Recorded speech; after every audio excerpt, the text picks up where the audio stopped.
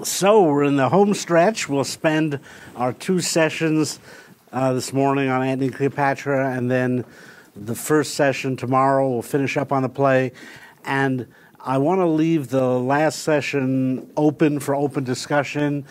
Any questions you've developed about the whole play, all the plays, and any larger questions you have about Shakespeare, Rome, literature, life, whatever. We'll see where we can go with that. First, a footnote to our last discussion. I should have brought my notes along. Here is a quotation from Cato the Elder. If I'd brought it yesterday, I would have known it was the elder and not the younger, who was the great-grandson of Cato the Elder, I discovered from my notes. But I was referring to Cato the Elder's attitude towards Greece. This is from a letter addressed to his son Maximus. Maybe his son Marcus. In due course, my son Marcus, I shall explain what I found out in Athens about the Greeks, and demonstrate what advantage there may be in looking into their writings while not taking them too seriously. They are a worthless and unruly tribe. Take this as a prophecy. When those folk give us their writings, they will corrupt everything. And he was right. But I am trying to show you that there's a reality behind Shakespeare's plays. I mean, he really did grasp what happened in Rome, and it was a common view among Romans that their contact with the Greeks had corrupted them. So I'm hoping that each play fits into this large puzzle we've been looking at, and you can see how these plays work together. I've been trying to suggest that Shakespeare works on a grand scale. The constructed beauty of these three plays is extraordinary, how they fit together, but also the incredible detail with which he works, so that when you find a strange scene like the one with Cinna the Poet in Julius Caesar, if you really press it, you'll find there's a lot of interesting stuff going on in it. We actually don't have time to go through these plays in the detail they deserve, but at least I think we've made a lot of progress with them. So in terms of Julius Caesar, we saw how the Roman Republican system is breaking down, or maybe even one might say has broken down by the time of Julius Caesar. Look at it this way, that the participation of the people in the Roman regime is greatly diminished. The plebeians are accepting a passive role, a role as spectators. You've now seen that they don't appear in Antony and Cleopatra. It's interesting that they were referred to only as spectators. Cleopatra, you note her concern at the end is that stories of her will be acted out in Rome. From being actors in the Roman regime, the plebeians become spectators. And the frustration of Cassius is that even the patricians seem to have no role anymore. This enormous frustration you see in Cassius as a representative patrician of this class which had been used to ruling Rome, that there's now one man ruling Rome. When did this ever happen before? Cassius asks. There's an uncertainty now. It's fascinating to trace how many people in Julius Caesar talk about how their opinions have changed. We talked, Julius Caesar is said to have become superstitious of late. Cassius says, I used to hold Epicurus strong. Here's another example. It's on page 38 of Julius Caesar, the bottom, where Calpurnius says, Caesar, I never stood on ceremonies, yet now they fright me. People in Coriolanus don't change their minds. There's a downside to that. It's the problem in Coriolanus that all the characters have fixed opinions and won't change them. Now we see something different in Julius Caesar, and the downside of that. Now people really are bewildered and questioning things, raising possibilities they never thought of before. They are open to new influences. They're looking at the heavens for signs in ways that nobody in Coriolanus did. And you see a kind of trade-off here that I think is basic to the Roman plays. As the political regime crumbles, new possibilities open up. As I said, in Coriolanus, Shakespeare seemed to want to explore the most fully political regime he could find, ancient Rome, where the polis defined the comprehensive horizons of its citizens and got them devoted to the public good, to the city's cause, largely to war, in a remarkable way, but at a price, because we saw very little private life in Republican Rome. Even the family seems to have been absorbed into the city, so that what Volumnia is doing is pumping out warriors for the city. Now in Julius Caesar, we start to see what we think of as the dimension of private life. Women complaining that their husbands either are too devoted to public life, Calpurnia discouraging Caesar from going to the Senate, Portia complaining that Brutus won't take her into his confidence about his public life. And the characters in Julius Caesar are quite frankly richer as human characters. The characters in Coriolanus are one-dimensional by comparison. Maybe monolithic would be a better name for it. Now, I'm not saying that as a criticism of Shakespeare. People have criticized the play. Coriolanus is probably one of the least favorite of Shakespeare's tragedies, with audiences and critics, Titus Andronicus being the other one. I'm not saying that Shakespeare had lost his ability to create complex characters by the time he wrote this play. There are some idiots who would make arguments like that, because obviously he's writing Antony and Cleopatra, which has even more complex characters than Julius Caesar. I'm saying this is a deliberate choice on Shakespeare to rein in his own dramatic art, to not write those great to be or not to be soliloquies, to not have those great lyric passages, it is the East and Juliet is the sun. He's trying to characterize this Rome of the Republic, and it is a very different kind of community, and there's very different kind of people in it, and they're not particularly complex. They do have one-track minds. They are focused on the city.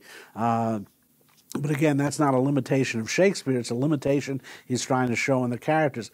So there's a kind of trade-off here. As the regime weakens, the people get more interesting because they have more options now. They're not so clearly focused on the city. And so all sorts of new things open up in this late Republican Rome. Forms of private religion, individual soothsayers, people having visions.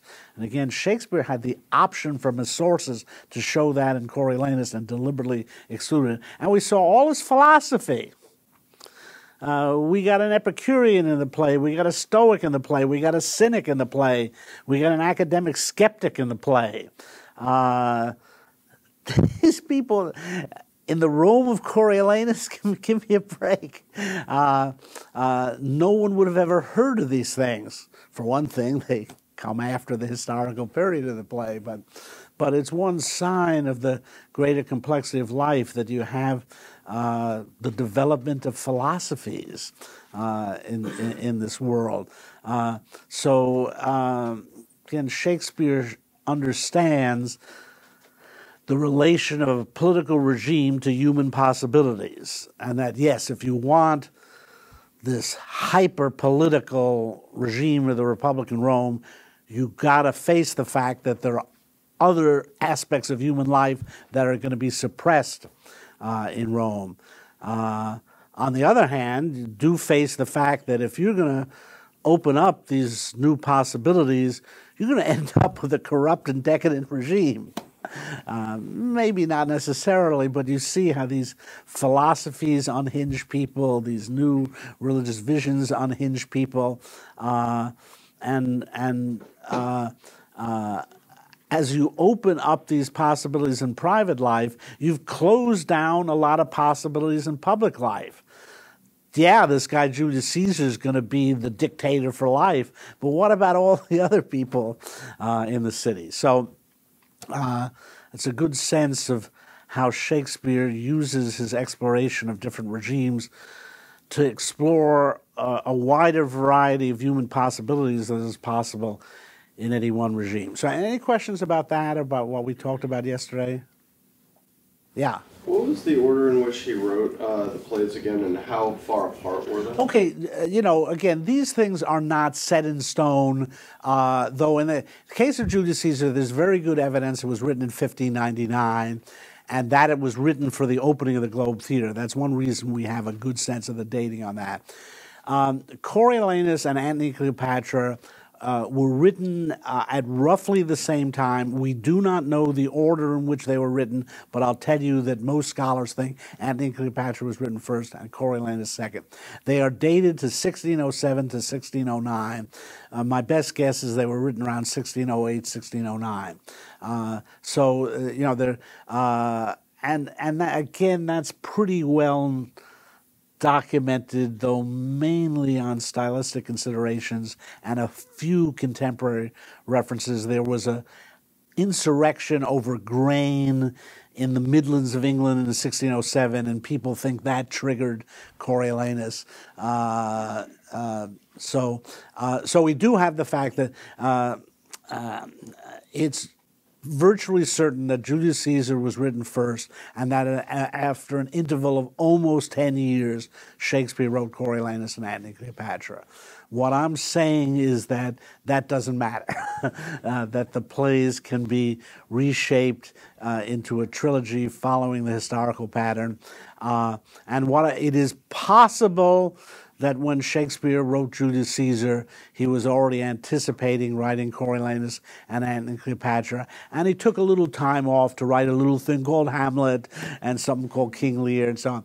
I actually think that may not be true. My own view is that he wrote Julius Caesar dealing with the great moment when the Republic turned into the Empire, and then later in the course of researching a play called Timon of Athens, he came across the material of Antony Cleopatra and Coriolanus and decided, I could fill this thing out here.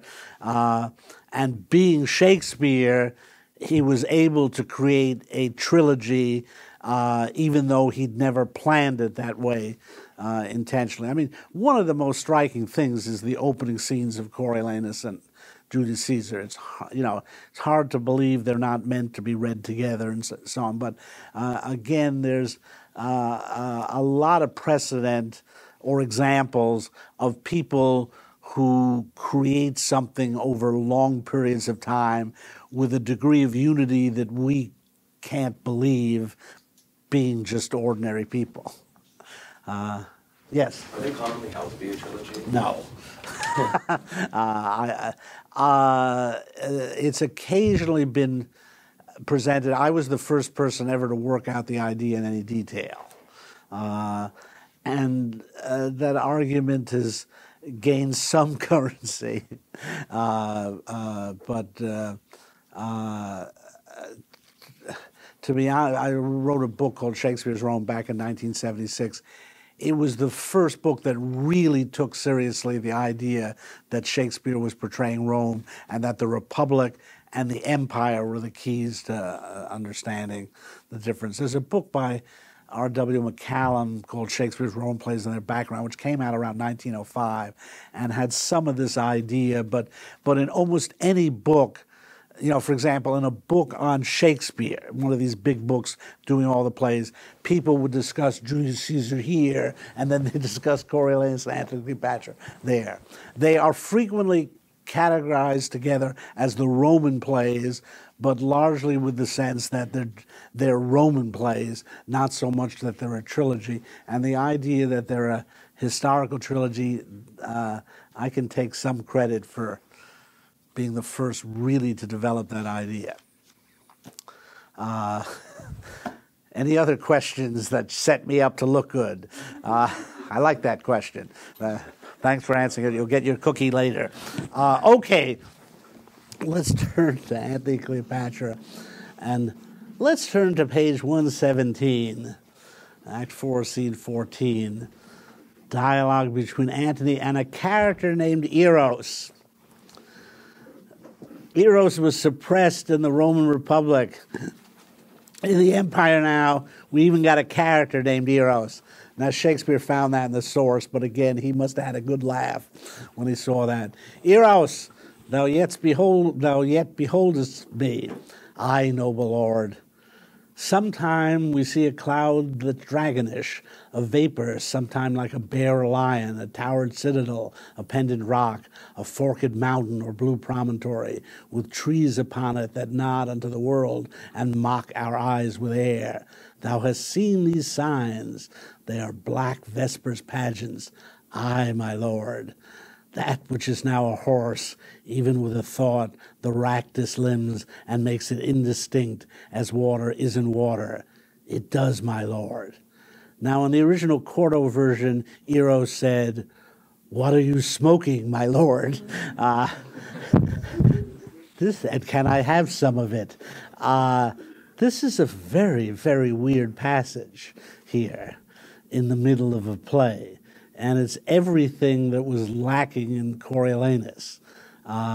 Here, it just breaks completely out of dramatic dialogue, and Antony has a vision.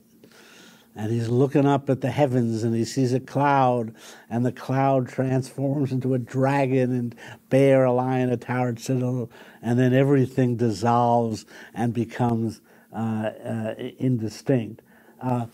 As a contrast, in Coriolanus, everything is distinct.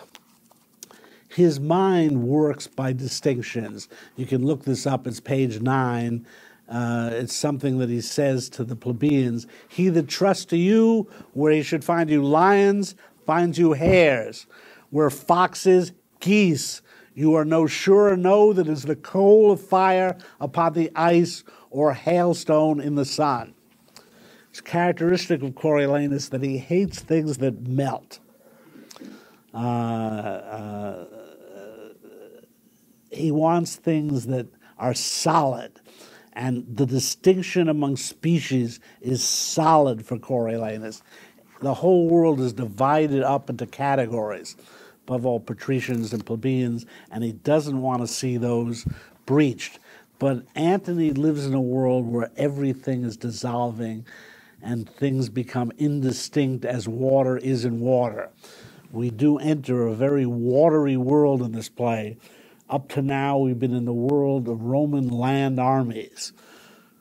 This play culminates in a great sea battle, much to Antony's misfortune, in fact, and the Romans seem unnerved by having to turn to the sea, and Antony's soldiers warn him against turning to the sea. But this vision here of the whole world dissolving, it's a good way of getting a handle of everything strange that's going on in Antony Cleopatra. And this is a kind of poetry that just doesn't appear in Coriolanus. Now, again, the average literary critic would try to come up with some argument as to why Shakespeare changed in between writing these two plays, so that when he wrote Antony and Cleopatra, the world was dissolving for him, and then he had a reaction to that and wanted to portray it more solidly. No, I say this is Shakespeare. He's capable of doing anything poetically, and this is a deliberate effort to contrast his two heroes here. And indeed, we've entered a world that is on the verge of dissolution, that as the Republic dissolves, Antony's whole world dissolves, and we get a kind of poetry that you just don't find in Republican Rome. It's much more beautiful as poetry. This is what we think of as Shakespeare here, this kind of passage. Whereas Coriolanus says this and that, and this and that, and this and that. And Antony, it's all dissolving. So it's one sign, even the poetic texture of these plays reflects the changes Shakespeare's trying to portray. Now let's work our way into this new imperial world through the beginning of Act 3. One of you wrote a good paper on this last night. So let's turn to pages 62 and 63. This is a scene that is usually omitted in most productions. I've never seen it staged. In the play, most directors think it's worthless. So it probably is the most important scene in the play and tells us a lot of what's going on. What does this scene tell us about how things have now changed as the imperial system starts to kick in here? Yes? Politics have become personal. Yeah, follows it. When Ventidius fights, he's fighting under Antony's banner, not necessarily for Rome. And when he would be awarded, Celia says that, so thy grand captain Antony will award you, not necessarily Rome. Yeah, I don't think there's a single reference to Rome in this passage. It's not you just won a great victory for Rome. It's you just won a great victory for Antony. Yeah. Yes. And then on page 63, Ventidius's statement, better to leave undone than by our deed acquire too high of fame when him we serves away. There's the sense that before Coriolanus, he went to Corley by himself, and he did it. But these people are much more deferential, and they don't want to step on anyone's toes. So if you're not in charge, you'll do your job, but you won't do anything more. And there's like less. Yeah, it's the principle of Washington, D.C. Yes. Go ahead. You don't. Maybe you don't have that same ambition that someone like Coriolanus has, but it might be like a cultural lowering of ambition, but it's also just a personal. I owe this man something. I don't want to upset him. Well, yeah, it's not cultural; it's political. That is, we're seeing here the consequences of a different political arrangement. Now, notice the stage direction says, enter Ventidius as it were in triumph. Now, I told you yesterday you can't trust the stage directions. I will say that there are some signs, well, both Coriolanus and Antony and Cleopatra have among the best texts of all our Shakespeare plays. Many plays like Hamlet and King Lear have horrendously bad texts. I personally believe that Shakespeare retired from active playwriting in order to start to prepare an edition of his works, and he managed to get a few of them well edited before he died prematurely in 1616, and it's very possible he started to work on his more recent plays. The best texts we have for The Tempest, Coriolanus, and Antony and Cleopatra. In any case, this is the scene that ought to lead to a triumph. Coriolanus won a great victory at Corioli, and they gave him a big celebration in Rome. Julius Caesar won a big triumph over Pompey and is celebrated in Rome. That's pretty dubious, but still it's happening. That's what you did. When you won a big battle, you got a triumph back in Rome, and it often was a step to becoming consul. Now, there still were consuls. At this point, Hirtius and Pansa are mentioned, who were in fact historically the last two consuls under the Republican order. But as I mentioned, Augustus Caesar did try to maintain the appearances of the Republic, and they still elected consuls. I believe some of the emperors had themselves elected consuls. But Ventidius is not going to become a consul anymore in the old meaningful Republican sense, because we're now getting to a position where there's 3, 2, or 1 men leading Rome: Lepidus, Antony, and Octavius. And so, as it were in triumph, this is what normally would lead to triumph. So thy grand captain Antony shall set thee on triumphant chariots, put garlands on thy head. But Ventidius knows that ain't gonna happen. Because, Cominius was very generous with Coriolanus. These patricians under the Republican order welcomed each other's triumphs. But as this imperial order emerges, the would-be emperor, and eventually the real emperor, is very jealous of any achievement. Now, in fact, Coriolanus points to this distinction. It's at the end of Act 1, Scene 1. Starts on page 13. Your editions, you want to look it up. The tribunes are very cagey when they see Coriolanus appointed to serve in the wars under Cominius. Cicinius says, "But I do wonder Coriolanus' insolence can brook to be commanded under Cominius." And Brutus answers, "Fame at the which he aims, in whom already he's well graced, cannot better be held, nor more attained, than by a place below the first. For what miscarries shall be the general's fault. Though he perform to the utmost of a man, and giddy censure will then cry out of Marcius, 'Oh, if he had borne the business!' Then Cicinius adds, 'Besides, if things go well, opinion that so sticks on Marcius shall of his demerits rob Cominius.' Brutus says, 'Come, half all Cominius' honors are to Marcius, though Marcius earn them not, and all his faults to Marcius shall be honors, though indeed in aught he merit not.'" It's one of the best places to see the difference between the Republic and the Empire. In the Republic, it's best to be second in the army. It puts the premium on the guy moving up in the ranks. If things go wrong, they'll blame the general, and if things go right, they'll credit the best of the soldiers. Notice the exact opposite now under the Empire. Antony really is going to get the credit for Ventidius's victories, whereas if something goes wrong, Ventidius will be blamed. Ventidius is actually a fairly significant character in Plutarch's account of Antony's life. He talks a lot about Ventidius. It's an irony. Ventidius was a foreigner, probably brought to Rome as a prisoner in some triumph. And as I recall, Plutarch points out, he was the first person to be brought in triumph to Rome to get a triumph. I believe in Plutarch he actually does get one, but in Shakespeare's version he doesn't even get a triumph. Now this is he's fighting the Parthians.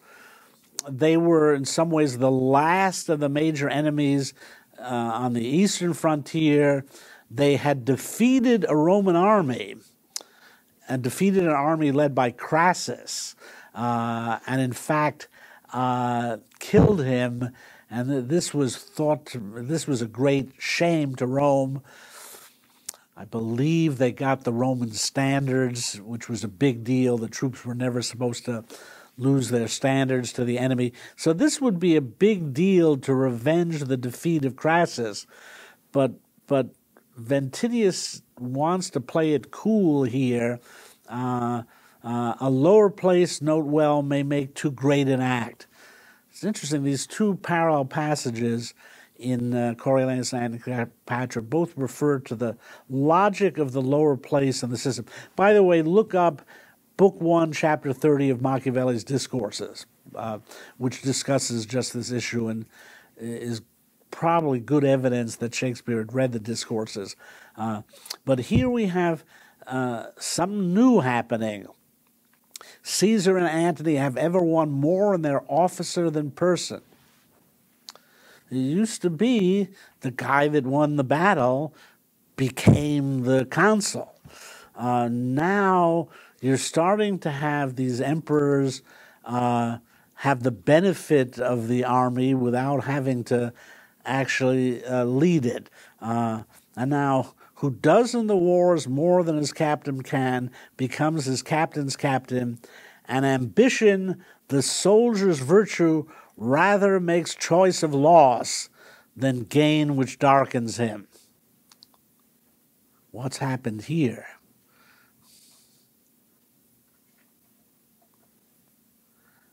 Anything seem strange about those words? Yeah.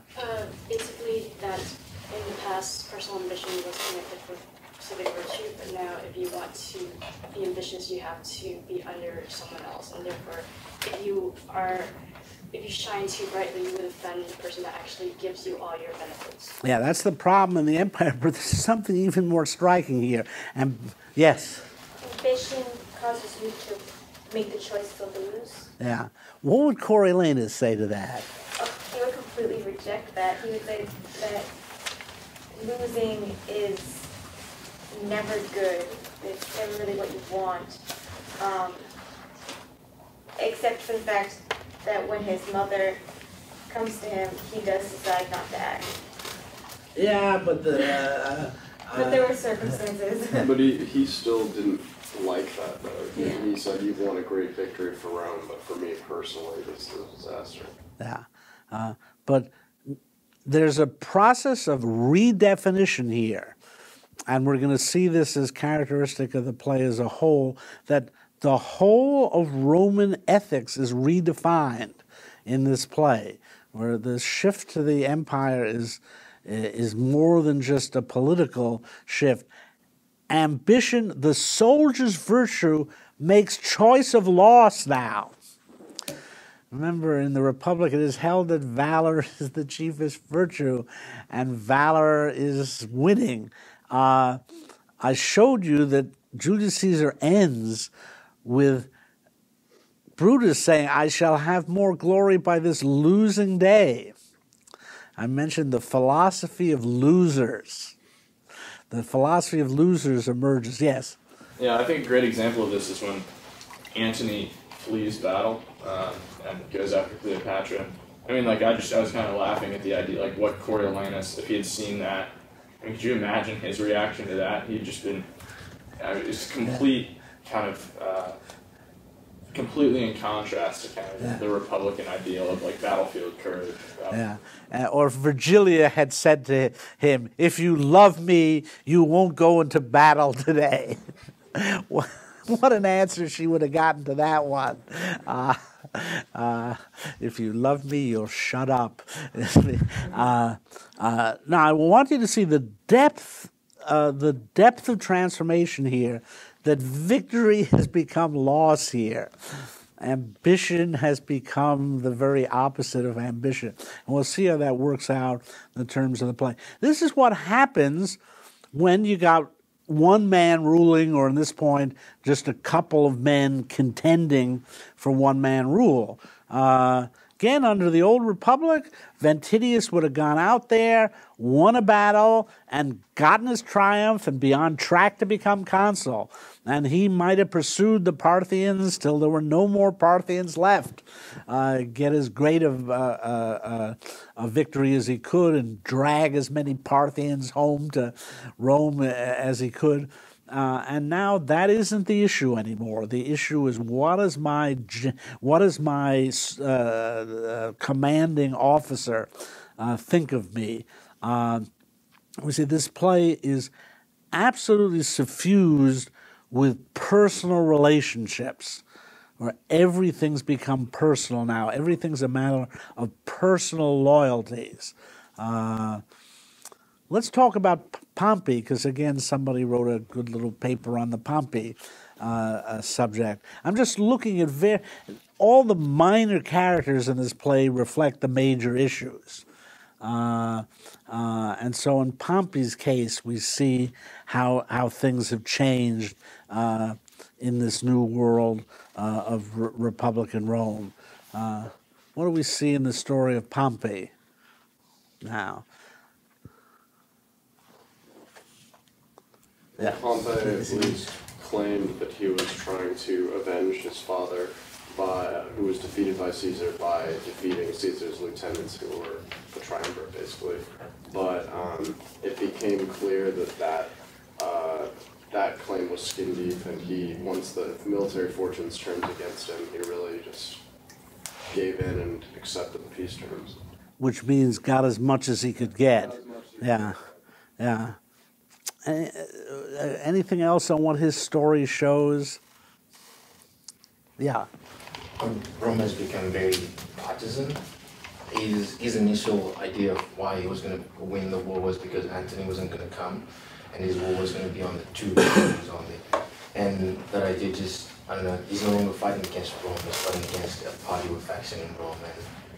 And that was the reason why I thought he was going to win. Until all the parties came together, then I realized he just might not, because Antony was stronger.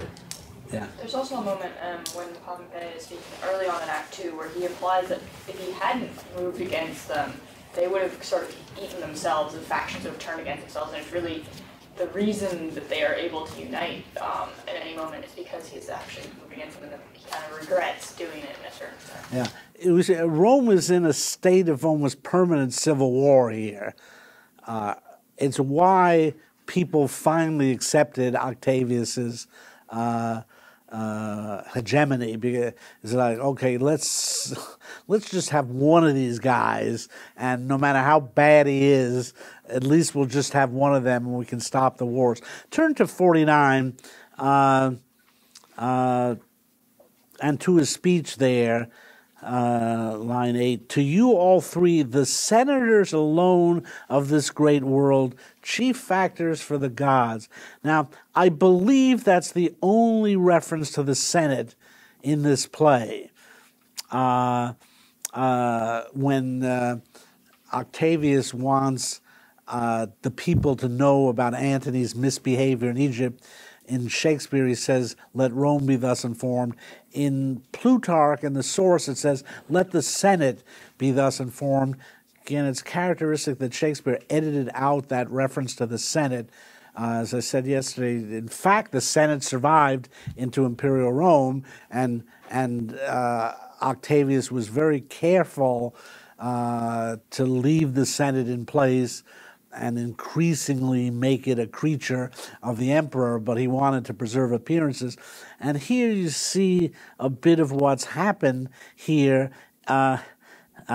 Yes, senators are mentioned, but the idea is there's only 3 senators left. To you all three, the senators alone of this great world. Again, I think this is the only reference to the Senate in the play, but the Senate has been reduced to these 3 guys. Then I do not know wherefore my father should revenge his warrant, having a son and friends, since Julius Caesar, who at Philippi the good Brutus ghosted, there saw you laboring for him. What was it that moved pale Cassius to conspire?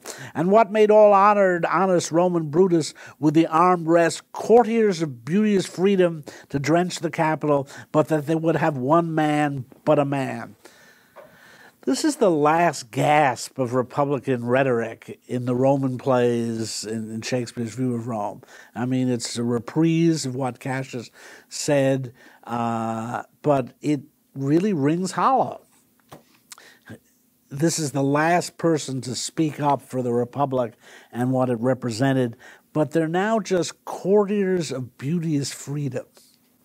It's almost like it's an aesthetic thing for him now.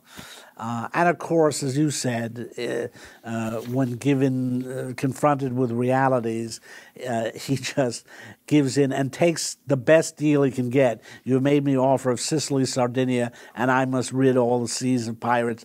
Then to send, this is the bottom of 50, then to send measures of wheat to Rome. Really interesting, you know. We need that wheat now because we're giving the plebeians free wheat, so we need Sicily, and he takes the offer, and in a way, I keep saying this of everything. This is in a way the end of the Republic, when the last spokesman for the Republic cuts a deal. Give me a piece of the action. It's a kind of mafia-like moment here. And speaking of the mafia, what happens later in this scene? Oh, Menace, the Pompey II proposes that they just whack the 3 founders. That's a good term for it, yes. And you know, how does Pompey react? Well, he says, man, that would have been a great idea if I didn't have to be complicit in it. Yeah. And so then he just rejects it and goes back to drinking because he would have liked that to happen, but he doesn't feel as if he could be part of such trip. Yeah, it's a very Machiavellian moment, and you could, what would Machiavelli say of Pompey? He doesn't know how to be altogether bad. Yeah, it's a perfect Machiavellian moment when you see whether this guy has the guts or not. Now, I think it just dawned on me that this is a good measure that Pompey the Great at least fought for the Republic and died in the process. And this is Pompey the Not So Great here. And this is a real glimpse of imperial politics. Those who know something about Roman history, why is this a foretaste of Roman history in the imperial regime? Does it have to do with the fact that eventually the emperor's seat would be sort of auctioned off by the Praetorian? What first happened before they auctioned it off? Well, they have to kill the guy. They have to kill the person. Yeah, a lot of emperors got assassinated.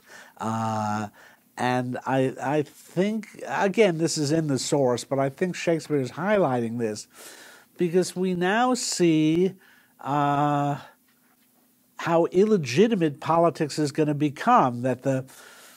Remember, 2 consuls every year. In 50 years, you could theoretically have 100 consuls. By contrast, in the empire, you could have 1 emperor for 50 years. Their tenure of office turned out to be a lot shorter in many cases, sometimes a matter of weeks. There's 1 year when they had 4 emperors in 1 year. So there was a new form of turnover, and it was assassination. And the course to power is now crime. There's no legitimate way to become emperor other than being the child of the emperor or being adopted by the emperor or assassinating him. And a lot of assassinations occurred, or they were killed in one way or another. And so you have this curious, on the one hand, you want to say the empire frustrates ambition because not everybody, it's very hard to become emperor. On the other hand, once you become emperor, you're emperor for life. But this is reminding us that life may not be that long. But you see here that Pompey, who in some ways is the last representative of the Republic here, he's too honorable to take that course, though not honorable enough not to have wanted it to happen. But I mean, this is a great scene for seeing how sleazy imperial politics is going to be. It's going to be buying off people, making deals, and maybe it's going to be assassinating the emperor. So there are all these transformational ways in which Rome is affected. Now, okay, let's start to look at the story of Antony in this regard. The common view is it's a love story, and Antony has been diverted from politics by his love for Cleopatra, and certainly in a certain sense that's true. But my claim would be that is not independent of the new Roman politics. Yes, Cleopatra is an endlessly fascinating and seductive woman, but how is his love for Cleopatra the product of this new world that he's in?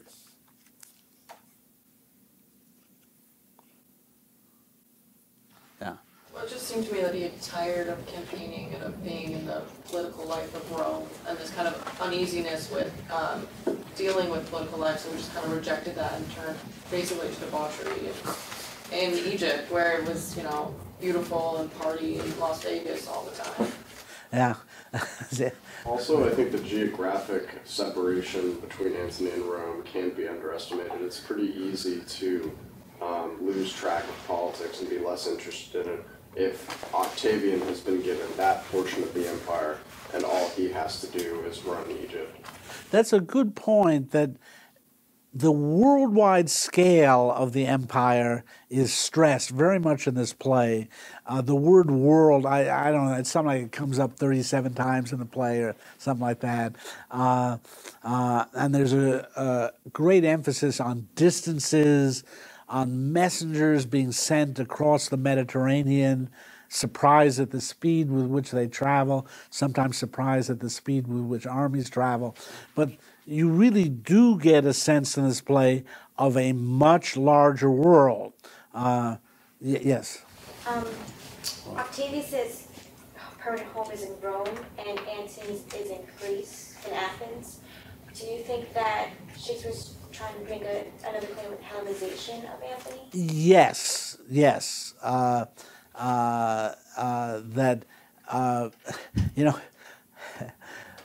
Why couldn't Coriolanus have an affair with Cleopatra? Don't tell me they lived 500 years apart. But, though that's a good point, yes. His travel basically extended going next door and coming back to Rome, going next door. Yeah. He does not really move very far. Yeah. And it's really, again, think of Shakespeare writing these two plays at the same time. You really get the sense of Rome being a small community in Coriolanus. Again, there's lots of references to topographical points in Rome. And Volsky Land ain't Disneyland. There's not much, it ain't Las Vegas. There's not much going on there. And they're not talking about the babes of Volsky Land in Rome. In a very simple sense, Coriolanus is never exposed to anything as exotic as Cleopatra. But now we're in a world where there's really a different community out there. Yes. It's also, so we go to Julius Caesar on page 52. Almighty Caesar, dost thou lie so low? Are all thy conquests, glories, triumphs, spoils shrunk to this little measure? So it goes to the point you made yesterday with regard to if Caesar, this great man, was murdered. So it seems to shrink the importance of politics for Antony. Yeah, I think, what's the point if Caesar ended up this way? Let me just finish up on this size of the world thing. You really get a sense of the size of the empire now.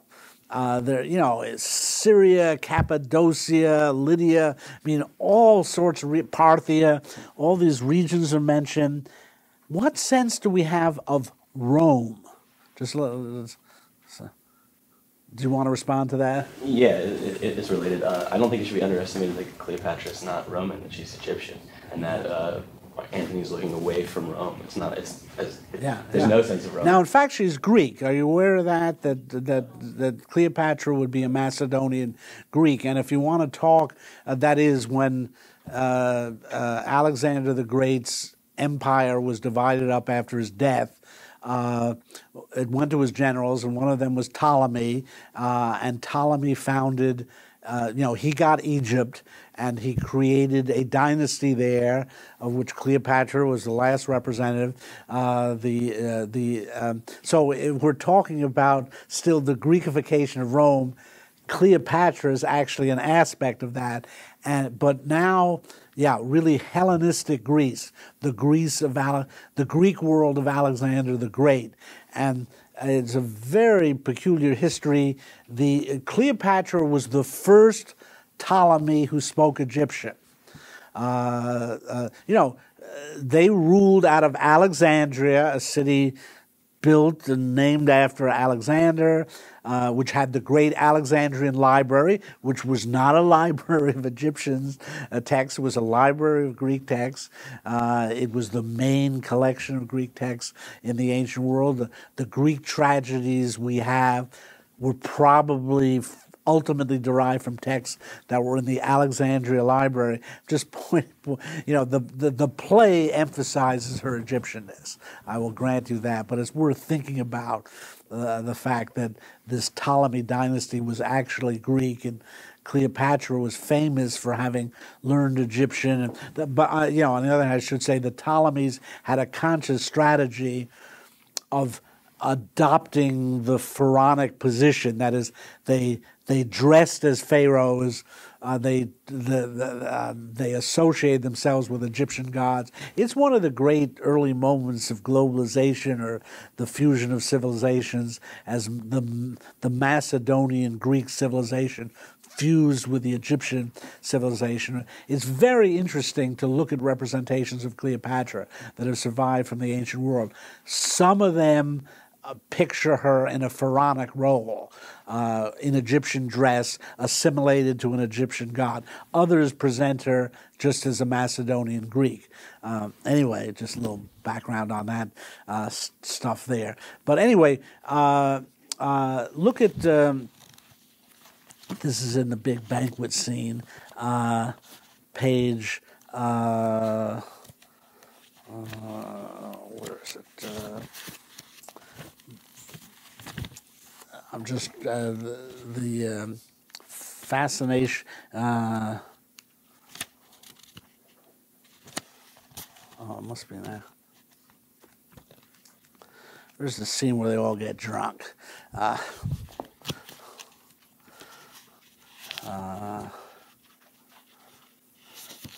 Yeah, it's page 59.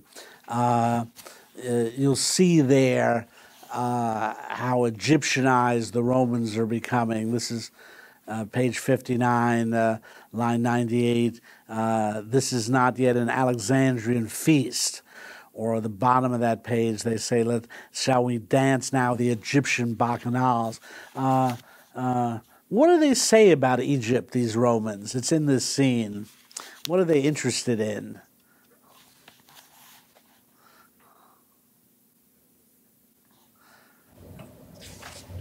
Yeah. Well, at the beginning of the scene, they're making constant references to the fact that Caesar and Cleopatra were lovers. And then they move on to discussing like the riches of Egypt and kind of the drunkenness of Egypt, and how Romans can't necessarily compete with that, or it's not respectful for them to be as drunk as the Egyptians. Yeah, it's significant that just as Rome was becoming an empire, they encounter this thousands of years old empire, as if they get an example of it. And you were going to make a comment?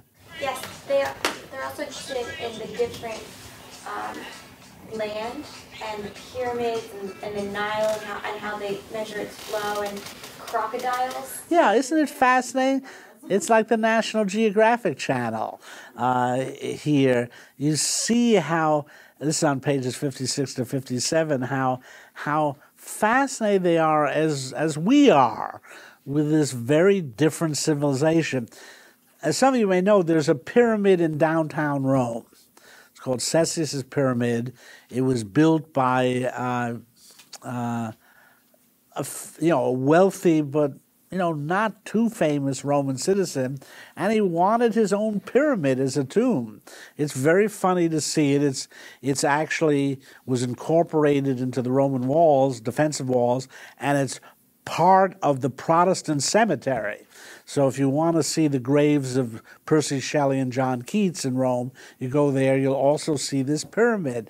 It's a kind of narrow pyramid. It's not the size of the Great Pyramid of Giza, but it's a pyramid. And it just shows you, in fact, how fascinated historically the Romans were with Egypt. If you go to the Vatican Museum, you will see that in the Egyptian, there's a pretty good Egyptian collection in the Vatican Museum. There's a whole segment of Egyptian memorabilia manufactured in Rome. Like Rome was the China of the ancient world. They produced tourist items. I was just in Switzerland. You go to buy a little model of the Matterhorn, it says "Made in China" on the bottom. And you go in Rome, you went to buy a little model pyramid, and it was made in Rome. So they were absolutely fascinated. They were particularly fascinated with Cleopatra when Julius Caesar had his affair with her. And here you see them talking about crocodiles. And now this doesn't happen in Coriolanus. Nobody stands around wondering about the strange creatures they have in the Volsky land because it's just down the road. And nobody wonders about the strange buildings in Volsky land, but really see what it is to have a world empire now. It is to have access and exposure to all sorts of strange ways of life, and they can be seductive.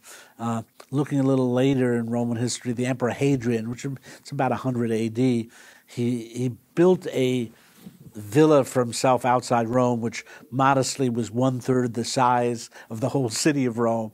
And it's fascinating to visit it because he had an Egypt section, he had an Athens section. It's the first Disney World. He wanted to incorporate the whole of his empire into his own private villa. So if he loved Athens and he loved Greek things, if he wanted to imagine he was in Athens, he could walk to a part of his villa and there was Athens, and then it's still there, this long pool that represented the Nile, and there's Egyptian statues around it, and you see this impulse. And so again, in some ways, Coriolanus never had this option. Antony has a lot of options now, and so in the wake of his disillusionment with politics, love becomes more important to him. But what kind of love is it? I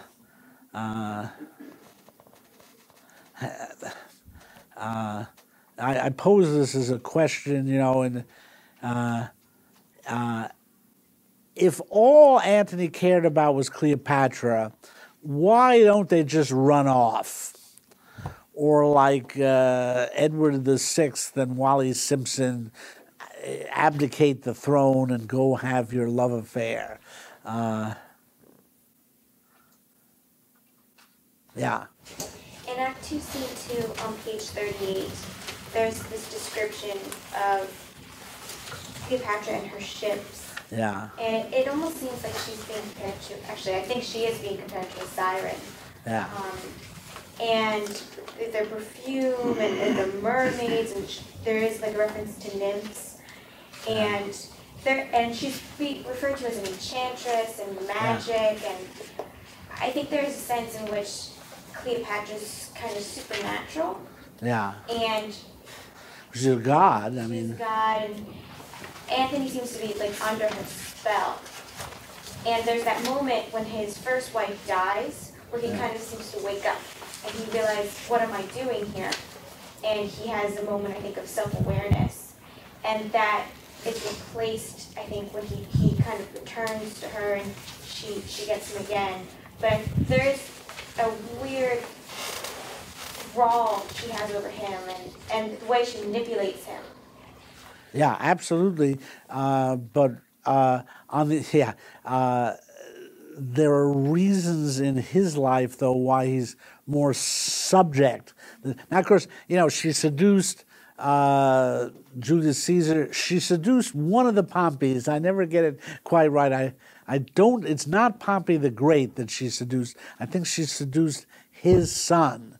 But anyway, there was one Pompey in there.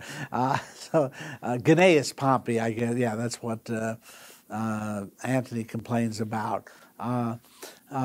But what's the nature of their love? Is it? Yeah. It almost seems like an addiction for both of them. Yeah.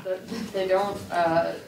It's exceptionally dysfunctional and deceptive. One of the first things that we hear Cleopatra say about the relationship is when she tells Charmian to go and report of her well-being, or not, on page 14. She says, "See where he is, who's with him, and what he does. I did not send you. If you find him sad, say I'm dancing. In mirth, report that I'm sudden sick. Quick in return." Yeah. So, I mean, she just gets some kind of pleasure out of yanking him around. And he always responds to it. Yeah, it is interesting that precisely the issue of imperial politics is the issue of this love, namely loyalty. This is a world in which all people seem to have left as personal loyalties, but that's very problematic because it makes those loyalties suspect. And again, you know, it's in some ways obvious, but, you know, Coriolanus doesn't worry, is Virgilia faithful to me? But, you know, she doesn't have to worry, is Coriolanus faithful to me? My lips have virgined it ever since, he says, and we can believe him. It's a world, again, the world of Coriolanus, a world where erotic impulses are very much contained. Here's a world where erotic impulses are released. What's the logic of that, by the way, from the point of view of empire? Why encourage Eros now?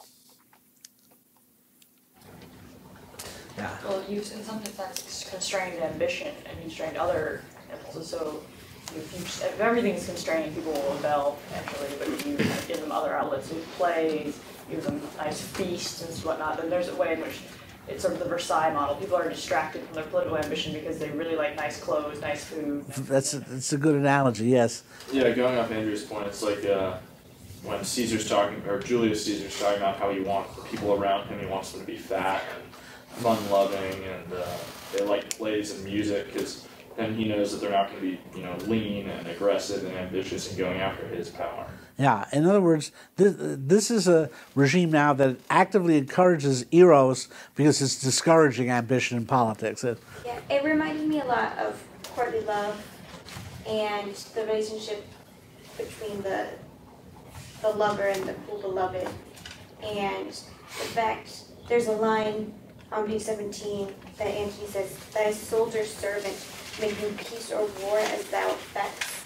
And the idea that Antony, he has subordinated his identity as a soldier to be a lover, and then Cleopatra can then dictate what kind of soldier he becomes or how he acts in war. It's very good. Do you guys know what courtly love is? Or Okay, so, yeah, it's not Kurt Cobain's widow.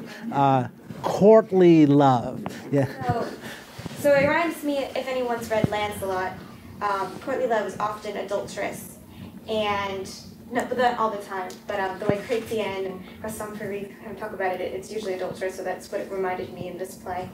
And it's the idea that you have this knight, or this hero, we'll say, this soldier, who has a woman that inspires him to fight. And in the truest sense, he needs to be her slave. And he does everything for her.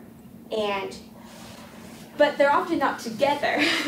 Yeah. One of the things about courtly love is that it's not consummated, and it's this longing. And he does everything for her, and she's his master.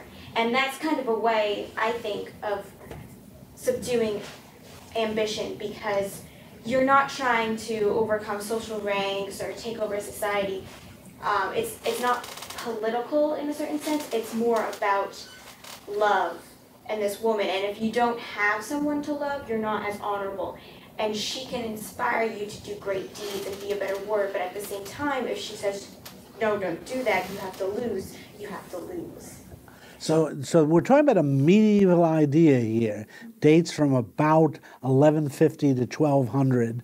in the south of France in Provence, and it's the origin of our ideas of love, to tell you the truth. It's where troubadours, it's where the original love poetry comes from. Now, you mentioned Versailles, you've mentioned courtly love, and remember that line I just quoted, courtiers of beautiful freedom?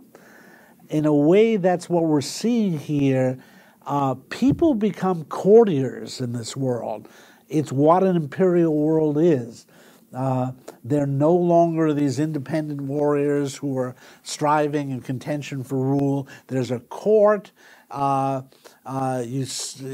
virtues are those of a courtier. I think you're exactly right that Shakespeare is looking at a transformation of the world here that will eventually mean 1200, will eventually mean courtly love.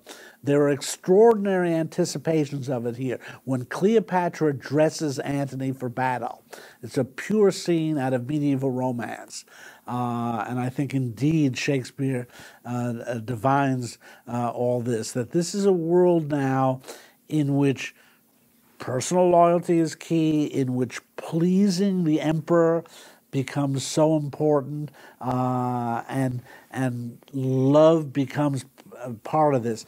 Now, yes, go. I just wanted to make the comment that Antony's sort of forced into this marriage with Octavia that isn't about love, it's about politics. Yeah. And so I think it's like that relationship, like romantic, I don't even know if you can call it a romantic relationship, but I don't think they're not affectionate though. There's a scene where they seem to, they like each other well enough. I think it's just, that is a purely political. Yeah, but notice again the personalism of the politics that, again, in the Republic, you could swear by the Republic.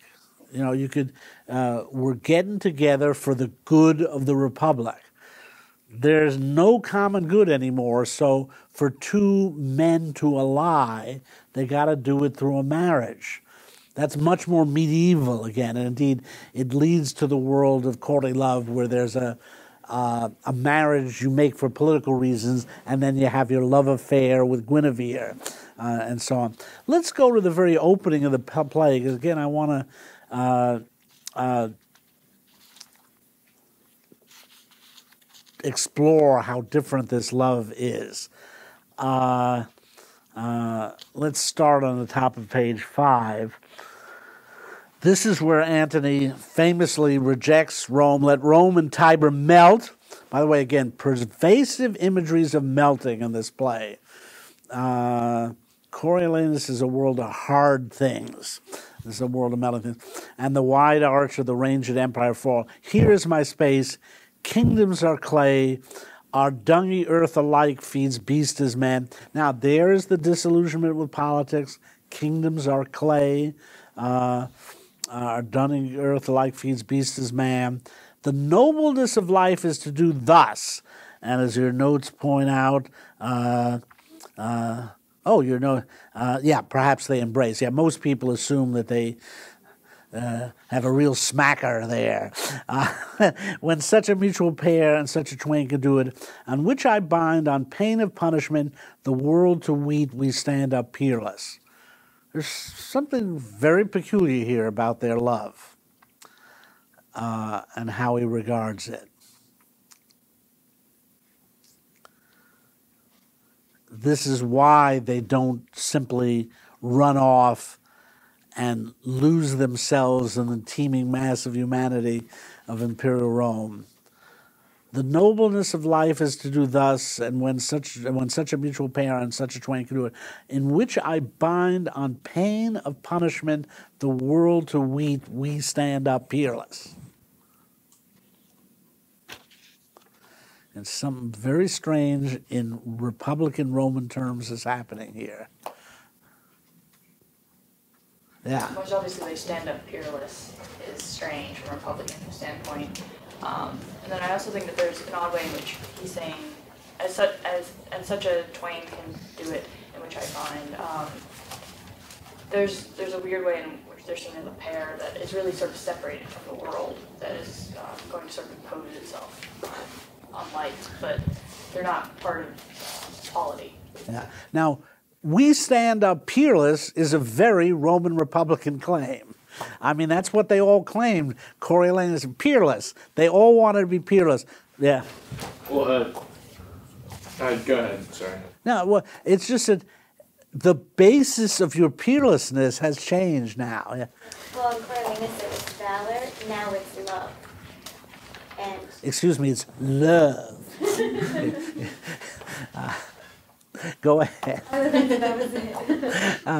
No, it's, the nobleness of life is to do thus. Now, again, try to picture Coriolanus smacking a wet one on Virgilia's lips and saying to everyone, the nobleness of life is to do thus. They'd say, man, what have you been drinking? It's just, the nobleness of life for Coriolanus is to go out and kill people for Rome. Redefinition of Roman virtues. That's what this play is about. And here, in some ways it couldn't be more explicit. Let Rome and Tiber melt, and that means the Republic. The nobleness of life is to do thus, and that has a real polemical force to it. It's make love, not war. But then he says, I bind on pain of punishment the world to we stand up peerless. What's odd there is he seems to be rejecting politics, and yet he then invokes it in that he's passing a law here that the whole world has to acknowledge their peerlessness as lovers. In other words, the old political impulse is there to be famous, to be the best, to be admired by, in this case, the whole world, only now it's going to be as lovers. That's new and very strikingly new. In a way, Antony, he's redefining politics, he's redefining nobility, and you can see, in a certain sense, you can see why he's losing the old political game to Octavius. And so he's searching for a new basis. And, again, it's Brangelina. We know this in the modern world, that this couple that the whole world looks up to and thinks of as peerless. It's curious, there's almost a sense of modern celebrity here, that they will become famous as lovers. Only our world has truly fulfilled this. Again, you guys do you know the story of the King of England abdicating to marry a commoner? Is that still? I mean, that was still a huge thing when I was growing up. The Duke of Windsor was living in Manhattan, and also this was the great story that this man had given up the throne of England for love. In some ways, it is what we're talking about here. Now, look back at page 4. Really, their opening lines, we talked last time about the importance of opening lines. If it be love indeed, tell me how much.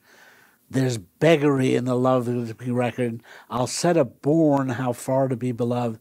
Then must thou needs find out new heaven, new earth. What is going on here?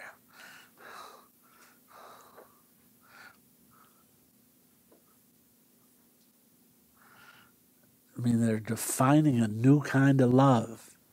Yeah. They seem to suggest that their love goes beyond earthly things into sort of an eternal. Yeah. Now again, try to picture Coriolanus and Virgilius saying this. Yeah. Yeah, and it's interesting that Antony's line kind of recalls the idea of the importance of acquisition. For Coriolanus, that meant political acquisition, kind of conquering. And here, Cleopatra needs to find new heaven and new earth to define his love. So it's kind of politically pointless, just kind of rhetorical, his idea. Yeah, it's this process of redefining things and redefining love. Love had a pretty circumscribed role in the Republic. Quite frankly, it was directed towards producing soldiers. And again, we never get to hear a love duet between Volumnia and Mr. Volumnia, as he was probably known. But, you know, love, for one thing, was circumscribed by the family. Now, and incorporated into the city. It was a legitimate relationship. It was legitimated by the city. Now, here, the legitimate love is deprecated. It's this relationship between Octavia and Antony, which turns out to be pretty weak, in part because it is so circumscribed. Antony, we know, marries Octavia for political reasons. The logic of his relationship with Cleopatra is it's not political. In fact, it goes against his political interests. Yes? Yeah, that's exactly what I wanted to bring up. There's a really interesting scene between Antony and a soothsayer, and the soothsayer tells him on page 41 that any time, if thou dost play any game, thou shouldst lose. And I wonder how much of it is, we talked about how he was very close to Julius Caesar yesterday, and how he can't possibly measure up to his heir in the sense that he can't politically take the place of Augustus. On the other hand, he could be involved in the same sort of infamous, immortalizing affair. Yeah, it's interesting you mention that. This is a new form of immortality they're going to talk about here. Up to now, the Roman option of immortality has been a straight political line. You know, you win a great military victory, you become consul, win some more military victories, and you're celebrated as a hero of the city. That's not enough for Antony. And in a sense, there's a contempt for its finity, for its finiteness. Are all thy conquest glories shrunk to this little measure? What used to be so great in Rome now looks contemptible to Antony, in part because he's seen, you know, not just the greatest Roman of them all, but the greatest man of them all did all this, and he ended up hacked up on the floor. And now there's the notion, is there something infinite? There's beggary in the love that can be reckoned. And the minute Cleopatra says, I'll put down a limit, I'll set a bourne how far to be beloved, Antony says, then must thou needs find out new heaven, new earth. By the way, where does that phrase come from? New heaven, new earth. What? It's from the book of Revelation. It's chapter 21, verse 1. We'll just file that thought away here, where the new heaven, new earth might be coming from here, and where the new definition of love might be leading. But again, you really see the transformation here of a world where love takes on a new importance when politics starts to look contemptible. Now again, part of it is a conscious imperial strategy. You do not want ambitious young men anymore. You do not, if you're emperor, you don't want them to be thinking in political terms. Again, the Republic did everything to direct young men to politics and to encourage their ambition. But the empire is going to want to discourage that. And so it's kind of bread and circuses for patricians now. And you're bringing up Versailles is such a wonderful parallel, because Louis XIV diverted these nobles by bringing them to court and getting Molière to stage the plays and making them give up their military lives in order to become creatures of the court and get involved in love affairs and be worried about how they look and how they dress. And again, it's very much like the world of courtly love. I think Shakespeare really grasps where his world came from, because he lived in a monarchic world where the court was very important. and when you had a whole court revolving about Elizabeth, and they had the cult of the Virgin Queen, and who's more courtly than Sir Walter Raleigh, and writing poetry to the Queen and dedicating poems to the Queen. Shakespeare realizes that's the world of monarchy, the world of empire, the world of imperial systems. And you see all the transformation here at the beginning, a new sense of immortality, a new sense of infinity. And again, just the word new heaven, new earth. I mean, those are such striking words. You would not find them in Coriolanus. Again, when he says there's a world elsewhere, he has no sense that that's a new heaven, a new earth. He's not thinking of a new world that transcends this one. But Antony is now. And part of it is the new sense of the whole world. Again, I said that word world appears a lot in this play because Rome has made the world one. It has put together the world. And by the way, we didn't fully pursue this. Where does the city of Rome come up in this play?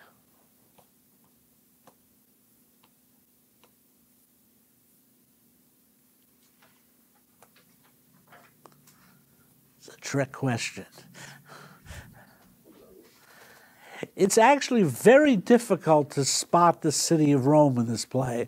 I don't think there's a single reference to the Capitol or the Tarpeian Rock or a lot of the Roman, for example, the big banquet scene among the Romans occurs in Misenum, which was the main Roman naval base and is on the east coast of Italy, the opposite side from Rome. I don't think you can locate a single scene in this play in the city of Rome. Yeah, maybe 3.6.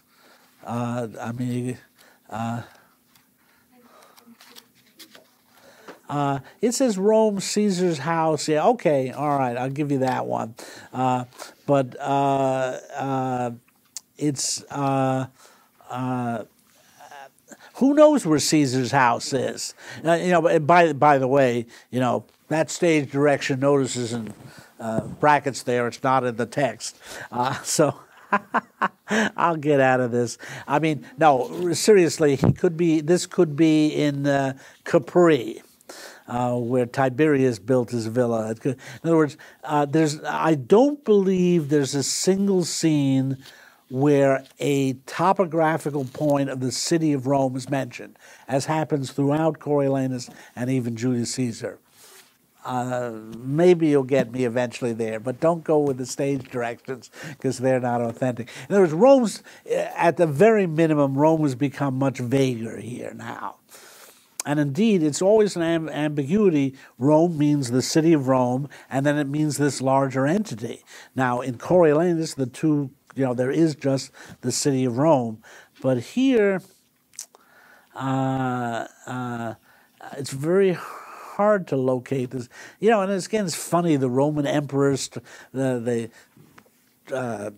Hadrian built his villa in Tivoli, Tiberius built a villa in Capri. They were starting to get out of Rome. They didn't, and it isn't, if you think about eventually Constantine moved the capital to the east, to Byzantium, the current Istanbul. In other words, you see the center of gravity of the Roman Empire shifting to the east in this play, and a heavy easternizing of Rome. Yeah. I wonder, I just have a quick question about the terminology, what people would have referred to when they said Rome, because Caesar does just say welcome to Rome at one point. Yeah. Does that mean that they're just in his general area of the empire? Yeah, I mean, again, and again, I'm sort of exaggerating for rhetorical effect. Some of these scenes may take place in geographical Rome, the city, but you couldn't prove it. And at this point, welcome to Rome might mean welcome to Italy.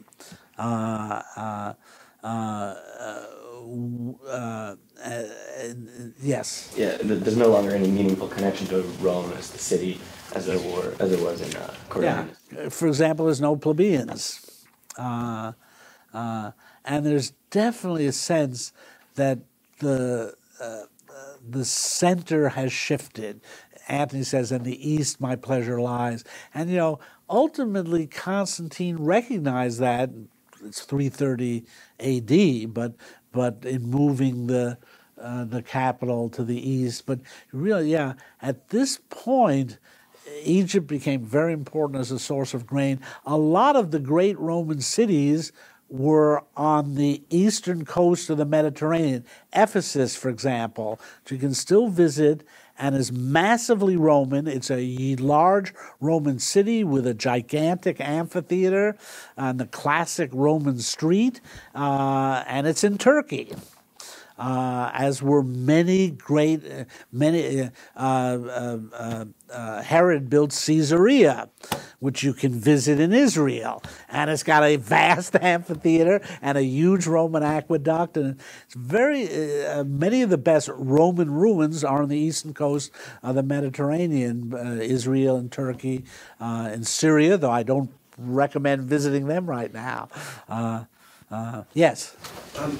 If I may go back to 1135 area. Yeah. When you said that Antony is rejecting politics, but then also issues this decree and confirms it in this way. So this seems, is this just a basic tragedy? He still speaks of even nobleness. Yeah. It's odd to define love in terms of what is noble. To me, especially for a person who's elsewhere and proclaims it's just about this situation, not about something else. What we're seeing, we're seeing nobility redefined here. It's interesting. It's the medieval conception. Lancelot was a great warrior, but what's he really famous for? Guinevere. Again, it's a very good point of reference, because if you look at medieval literature, it consistently redefines nobleness in terms of love. So that, for example, for the Middle Ages, the Trojan War was the story of Troilus and Cressida. When you look at medieval treatments of the Trojan War, it's Boccaccio's story of Troilus and Cressida, it's Chaucer's. They've virtually forgotten Achilles. Achilles becomes a lover in the Middle Ages. They make up a love story for him.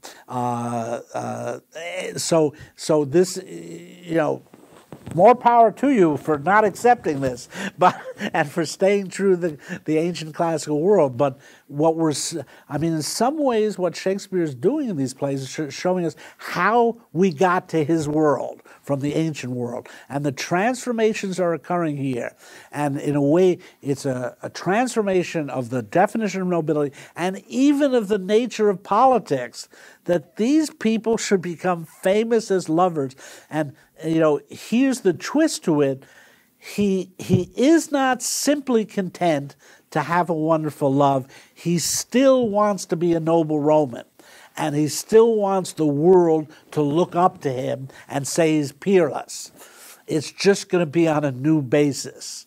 It's quite amazing. So we can. Is it an overstatement then to see all three of these plays as treating loves in various capacities? Coriolanus' love for valor, for Rome itself as definable, Rome getting bigger and bigger, and the inability to love this thing because you can't even really see it anymore. Yeah. And then retreating to an individual love, and retreat might be too strong a word. Yeah. Pulling into something that's clearly in front of you, that can be your own, as Rome can no longer be. Yeah, because what I'd like to your stress own. is the publicity of love, as Antony conceives it. It must be public. That's why, they can't pursue the obvious option, which would be just to run off. If all, it's like these movie stars who say, "Oh, I hate the paparazzi. Don't photograph me. Leave us alone. Angie and I just want to be alone." And then it's, where's the photographers? How come they're not photographing us naked anymore? It just ain't no fun if they're not photographing us. So it's amazing the publicity of Hollywood love. and these people that just can't live without publicity. And in a way, we see that here. Yes? Well, I was just going to say, I mean, I think that, I mean, not only does it show the tension between love and politics, because they're both all-encompassing things. I think the tragedy is that the way in which Antony portrays love is that he loses all self-control. People look at him, they say he has no control anymore. Yeah. He is a strumpet's fool. But he's saying this is immortal, it's all-encompassing, but then it's completely in tension with his political life. And I think it's interesting to see the contrast between Caesar and Antony. On page 59, when they're having all this revelry at this banquet, and Antony tells Caesar, "Be a child of the time," and Caesar says, "Possess it, I'll make answer, but I had rather fast from all 4 days than drink so much in one." And then on the next page, Caesar excuses himself for graver business and frowns at this levity. So I think that what Caesar is questioning is the seriousness. I think if you look at the courtly love tradition and things like the Persian text Vis and Ramin and Troilus and Cressida, there's a sense that there's a seriousness to love and that it's ennobling in the sense that Colleen mentioned. I just don't I've never gotten that sense from Antony and Cleopatra. I tend to be a little bit more in Aurora's camp that this isn't exactly the height of love. It's not Pride and Prejudice. It's not any of the Good for you. I wish you could tell this to my colleagues, because literary critics are complete suckers for the love of Antony and Cleopatra. I can't begin to tell, not all of them, but it's just amazing how they buy into this as the perfect love and the greatest love and the infinite love. And yes, politics is contemptible. Wait, let's take our break here and come right back to these issues. But just, what we're seeing here is an attempt to redefine love and in a way redefine politics, redefine the notion of nobility. It's very good of you guys to question that. It's showing some ancient backbone there. But so anyway, let's take our 10-minute break here. We got to Octavius at the end of last time. And let's talk about, because this is the man who will be Augustus Caesar. And we actually see the early signs of that in this play. So let's talk about Octavius, what his role in the play, why he triumphs, and what does Shakespeare think the emperor's going to be like. So that was a good scene to look at, actually. That scene where Octavius resists the getting drunk, but I will point out he does get drunk. Even Octavius gets drunk in this world. That's one sign of how transformed things have become. So on page 60, strong Enobarb, as Caesar said, strong Enobarb is weaker than wine, and mine own tongue splits what it speaks. I actually find it a measure of how decadent and transformed the empire is that even the normally sober Octavius gets drunk. But tell me something about Octavius. Oh,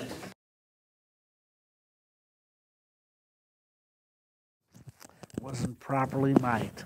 Wasn't following my director's signals.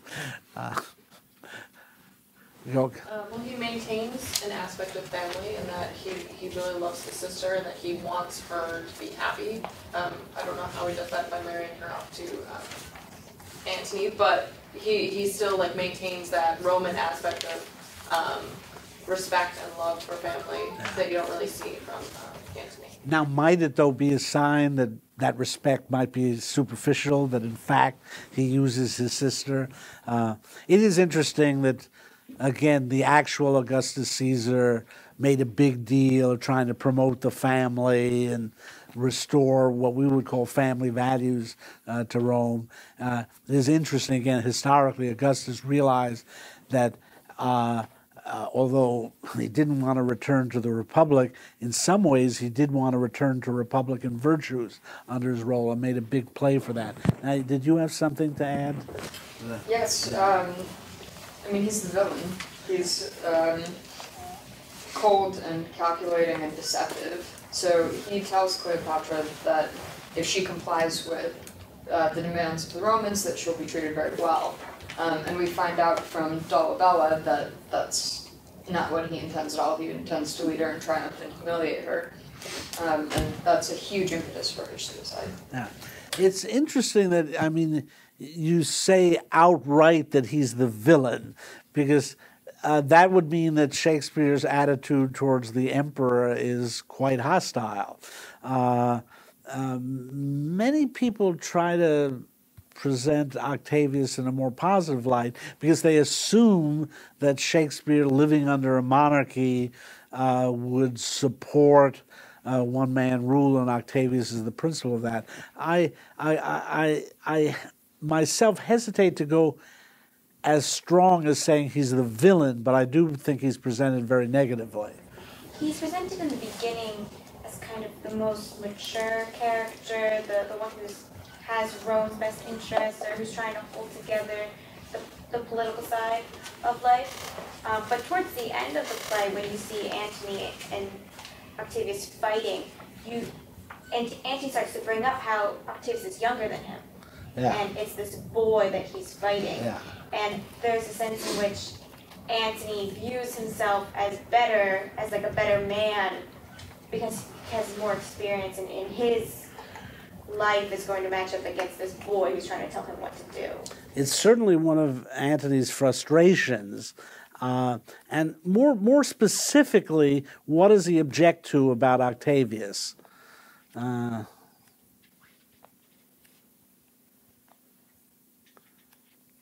Why, for example, does Antony think he's superior to Octavius?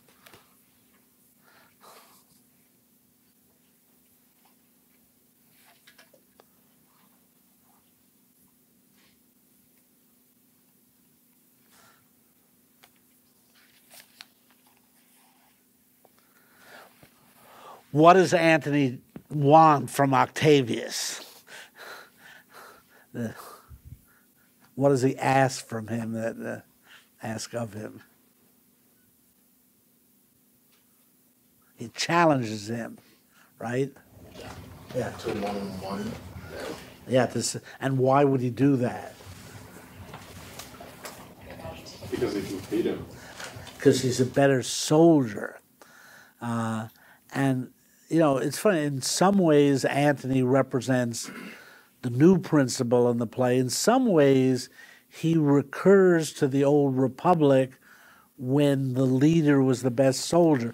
Look at page 90, Act 3, Scene 13.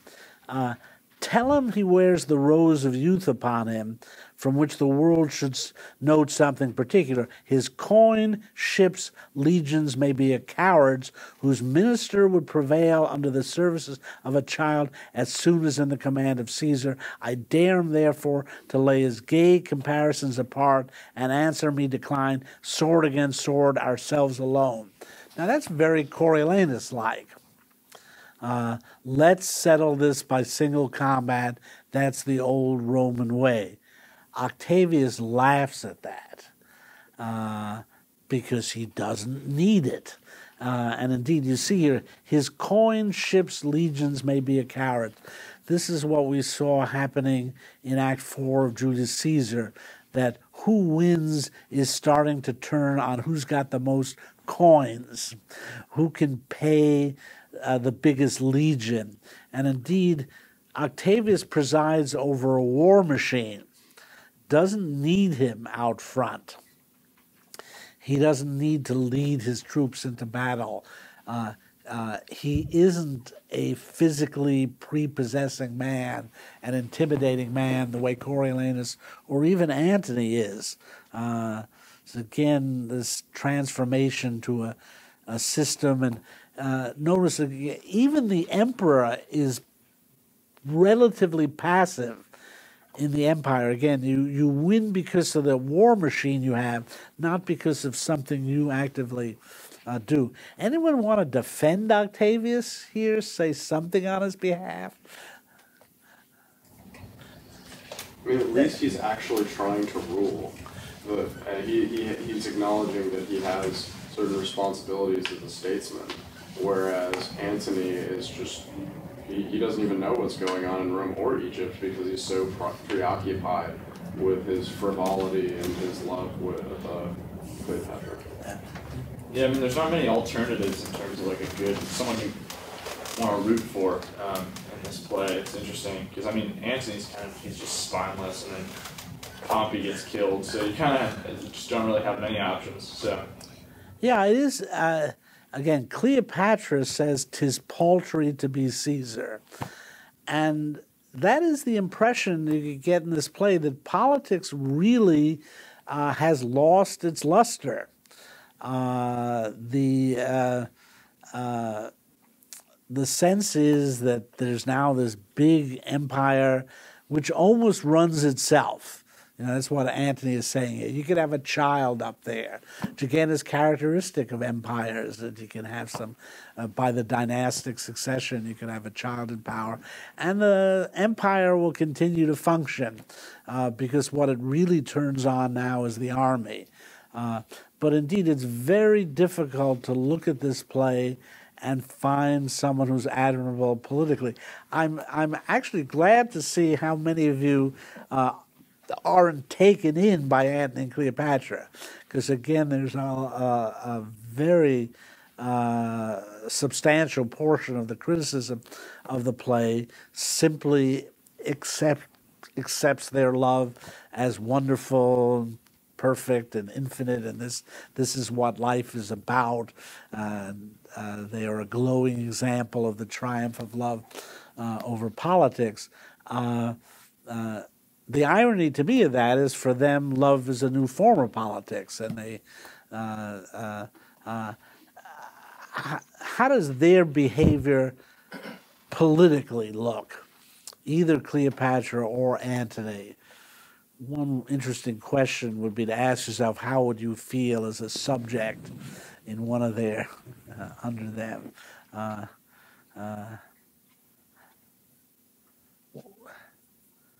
What's characteristic of their behavior as rulers? Yeah. Well, Cleopatra seems to be using Antony to get power and to consolidate her power in Egypt, to kind of remove herself from the Roman Empire. Yeah, historically that's very true. Yeah, and she says that she calls in 2.5, she says, music is the food of us that trade in love. So she seems to be, like, that's what she uses to get her way and to get power. So while Antony is besotted with her, it seems like she's using him, even though she likes him, she's using him as a means to an end, namely to be the empress or... Yeah. Again, it's an interesting point that she is not uninterested in power. And again, historically, she was in a feud with her brother, and she first used Julius Caesar. I think Caesar executed her brother for her, but she was not first in line for the Ptolemaic throne, and she used the Romans to come to power and then used the Roman alliance to stay in power. Yeah.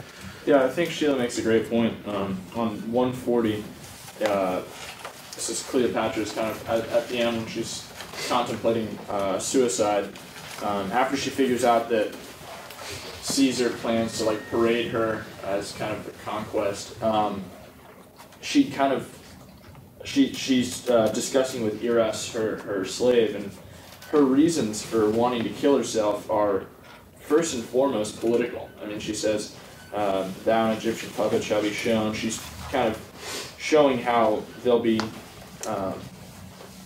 I shall see some squeaking Cleopatra boy my greatness. So she's seeing how that if she stays alive, she'll be politically kind of mocked. She'll lose all of her power, and not until 229 does she mention, like we've been talking about, how the afterlife appears in Antony and Cleopatra. Not till 229 does she say, or 228, I am again for Sidnus to meet Mark Antony.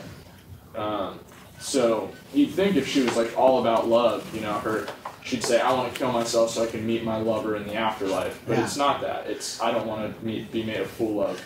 It's she toys with Octavius at first as if maybe she can seduce him. And it's when that falls through and she learns that she's going to be captive of Octavius that she makes the decision to kill herself. How does she treat her subordinates, and how would you characterize her court? We've talked about courts here.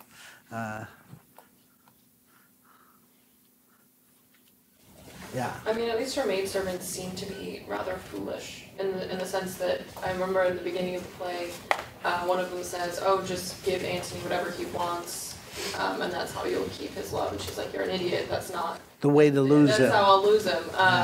So, like, and when you listen to like the dialogues between the servants, they don't seem to be philosophical or political. They're just more body and.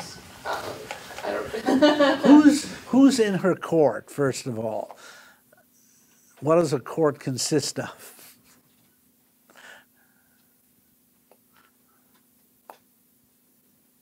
Women, you said she's got her maidservants. Women and eunuchs. Interesting court. Again, it may suggest something of what Egypt represents in the play. There are real challenges to the old Roman manliness in this play, and she dresses up Antony in women's clothing. She takes his sword. A lot of interesting resonance with that. How does she treat messengers, for example? Well, she essentially attacks a messenger. I mean, she's just in a fit of rage. Yeah, she apologizes, but it's little consolation. The all-time case of shoot the messenger. Indeed, what's the problem with these messengers from her point of view? They don't give her the news she wants to hear. Yeah, and this is a problem that Shakespeare repeatedly shows of rulers. The story of King Lear is all about this.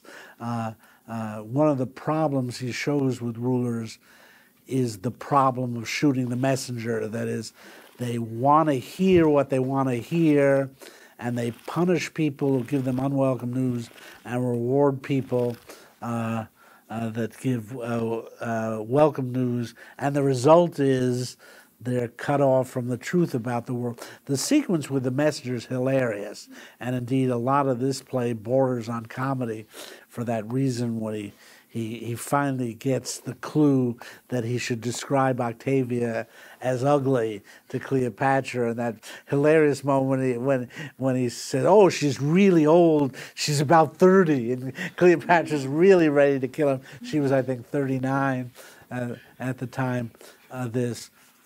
What is that characteristic of what kind of ruler treats messengers this way?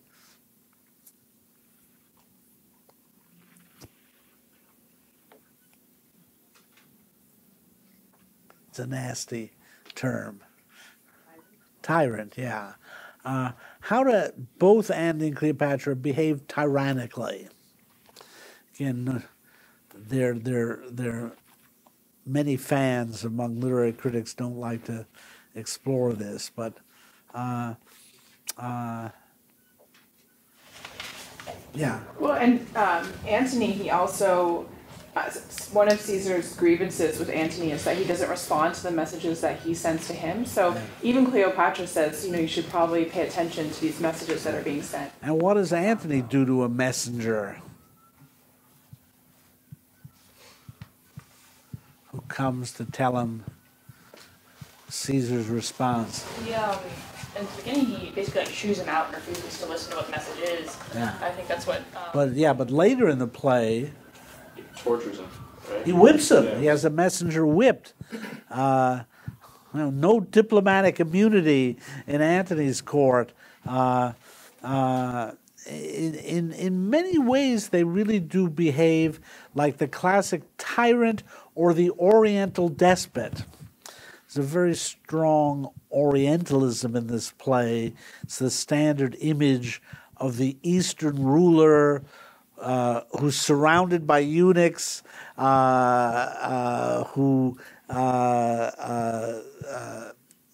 torments messengers. There's something very arbitrary and capricious about their rule. Again, when you contrast it with the Republic, where there were supposed to be institutional constraints and procedures that people observe, they really kind of make up rule as they go along. In part, it's this idea that, well, they're so great that everybody should do what they say. By the way, here's one of the things that Caesar complains about. Act 3, Scene 6, so page 73. In the marketplace, on a tribunal silvered, Cleopatra and himself in chairs of gold were publicly enthroned. At the feet sat Caesarion, whom they call my father's son, and all the unlawful issue that their lust since then hath made between them. Unto her he gave the establishment of Egypt, made her of Lower Syria, Cyprus, Lydia, absolute queen. By the way, this in the public eye. In the common showplace where they exercise his sons, he there proclaimed the kings of kings. Great Medea, Parthia, and Armenia he gave to Alexander. To Ptolemy he assigned Syria, Cilicia, Phoenicia. She in the habiliments of the goddess Isis that day appeared, and oft before gave audiences to his report. So let Rome be thus informed. That, by the way, is where in Plutarch the lines, let the Senate be thus informed. It's where you see Shakespeare erasing the Senate from Imperial Rome. And also, this is a good passage to illustrate what I was saying about the great geographic range of the play. The mention of Syria, Cyprus, Lydia, Armenia, Parthia, Medea, and so on. Why is this so outrageous by Roman standards, what they're doing here? Yeah. Well, like in the conversation with Enobarbus on page 39, where Enobarbus talks about how Cleopatra, he says, I saw her once hop 40 paces through the public street, and having lost her breath, she spoke and panted that she did make defect perfection. And there's this sense that she's so enchanting and so alluring that she makes defect perfection, that holy priest bless her when she's riggish. I mean, this is like a complete inversion of the Roman Republican ideals of like hardiness and vigor and valor. I mean, it's very seductive, but at the same time, like, it's so problematic that there could be someone that would make defect perfection. Yeah. And Antony is really caught up in all of this. Yeah. Specifically, what's so un-Roman about the process described here? Yeah. It's kingly. I mean, even Octavius, as was mentioned before, when he takes power, he still keeps the vestiges of the Republic. He keeps up the charade. Yeah. Well, he's also placing illegitimate children in power, and thereby like subverting the Roman family model. Yeah, it would be an aspect of the tyrannical nature of the regime that it's illegitimate at its core, rests on illegitimate children. What kind of kings are these?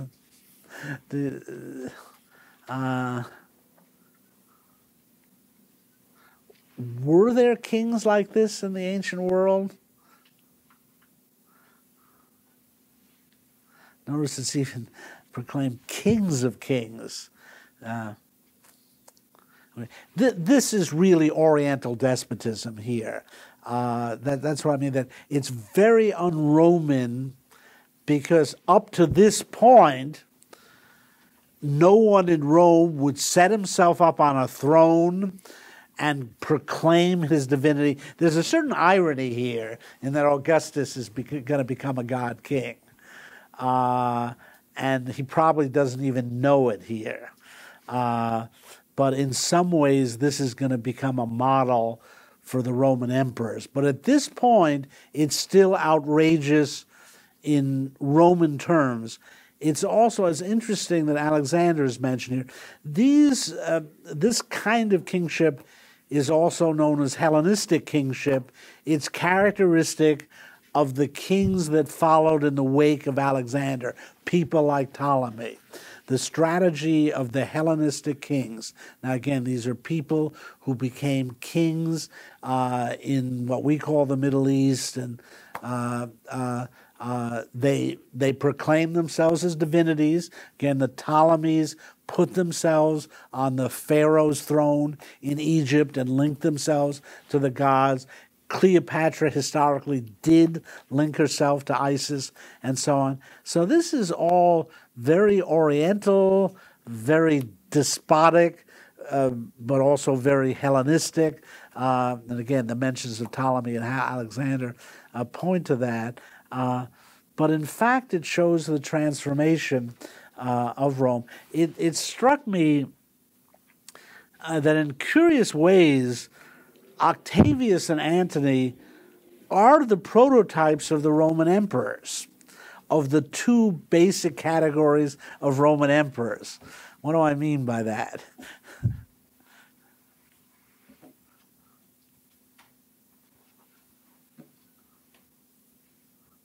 You all have got images of Roman emperors in your mind. Who do you think of when you think of Roman emperors? Marcus Aurelius. Okay, you go for the good ones. Marcus Aurelius and Nero. There we are. Why do I say those are the two typical Roman emperors? One was stoic and very serious, and the other was sort of crazy. Yeah, and can you see that? That's Octavius and Antony. That is, some Roman emperors we think of as the great administrators who took their jobs seriously and ran the empire pretty well and tried to respect law and order. And we have to give Octavius some credit because he established that model. Tried to downplay his role as the one-man ruler, and he encouraged virtue in Rome. And it's actually remarkable that there were any good emperors, considering how tempting it was to be a monster as emperor. But the idea of the emperor as almost faceless, emotionless, good administrator, you can see that emerging in Octavius. There's not much personality there, and that's people like Marcus Aurelius or Vespasian and Trajan and Hadrian. There were some pretty good Roman emperors. On the other hand, there's Nero. Tell me about Nero. Well, I'm not as familiar with Roman history, but he's famous for playing music as Fiddling While Rome Burned. Yeah, he persecuted Christians. Who were some of the other bad emperors? Caligula. Caligula. What did he do? Didn't he order his army to attack the ocean? Mm-hmm. Did he? Yeah, I think so. Yeah, he had his. I think a senator. I think he appointed his horse a senator, which was a big improvement actually in the. But we think of these emperors. Well, what else do we think of the bad emperors? Commodus? Oh, Commodus is another one. Marcus Aurelius' son, by the way, played by Joaquin Phoenix. Hey, you got to get the history straight. But when we think of a bad Roman emperor, The Gothams took massive amounts of land from the senators and sort of acquired them into these large estates. yeah. What else? In general, the worst use of arbitrary power Okay, they're very arbitrary. They rule capriciously. What else? They're depraved. Very good. And what does that mean? They're sexually deviant, I guess it's probably. Yeah, where are the orgies? Come on, guys. We finally got to the good part of Rome. Caligula, Nero, they're having these orgies. That's Mark Antony. It's very funny. Plutarch's Life of Antony ends by pointing out that he was that one of his descendants was Nero. Nero descends in a direct line from Mark Antony. I wonder if that registered with Shakespeare, but again, this play is remarkable in that, in a sense, it predicts the whole history of the Roman Empire from the moment of its founding, that you're going to have Octaviuses and Antonys. You know, in some ways, at best, you're going to get a bureaucrat who run things in a pretty orderly fashion and kind of keep a lid on Rome at best. But then you're going to get these Hellenistic god kings whose power is going to go to their head, who are going to whip messengers, rule arbitrarily, party till it's 1999 AD, and just make a mess of Rome. You know, Antony is really prototypical of many of the Roman emperors, and you wouldn't. You know, I have to say, if you had to choose who you'd want to live under, I think you'd be better off living under Octavius than you would be living under Mark Antony. So Shakespeare seems to have a very negative view of what imperial politics is going to be like. Now, on the other hand, there are, again, all these new dimensions of life that are opening up, especially some new kind of form of love that is in its own way attractive. Enobarbus is a very interesting character in light of, you know, trying to figure out what life under the empire is going to be like. What can you tell me about Enobarbus? Who, by the way, is played by a young Patrick Stewart in one of the movie versions of Antony and Cleopatra, in which he's the best thing in the cast.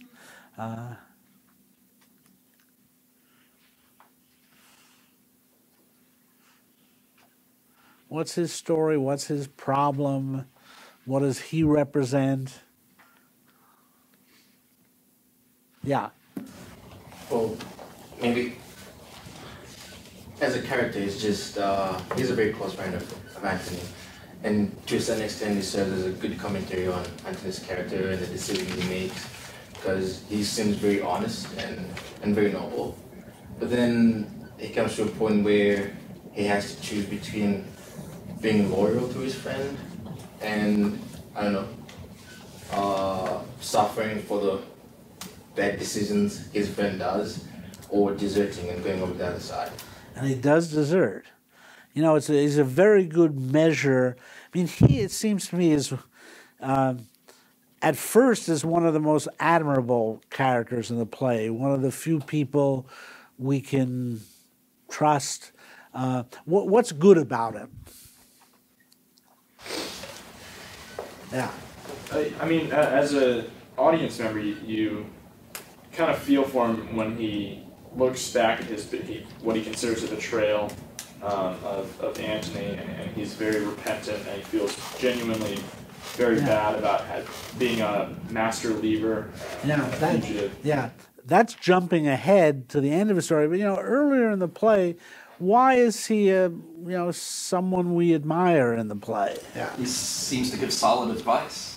Yeah. Favorite line, that truth should be silent. I had almost forgot. Yeah. He's another one of these characters who's not listened to. It's a big mistake not to listen to him, because he's reasonable. He's always cautioning Antony, reminding him of his obligations. By the way, he's another left over from the Republic.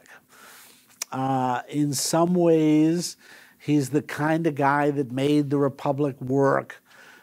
Good soldier, presumably a good fighter, and someone who's trying to do the reasonable thing, and stays loyal to Antony for a remarkable amount of time.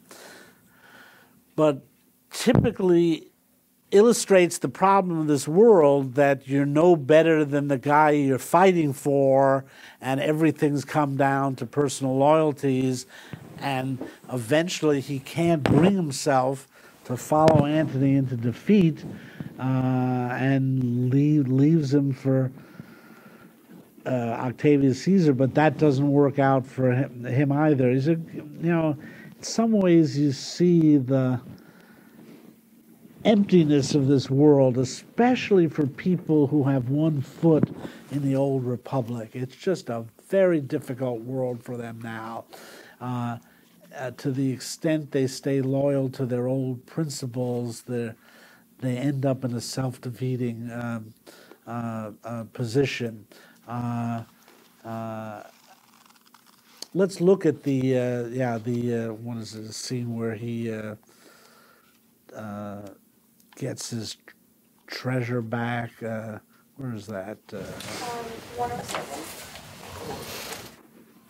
Yeah. You see what happens to him there. I am alone, the villain of the earth, and feel I am so most.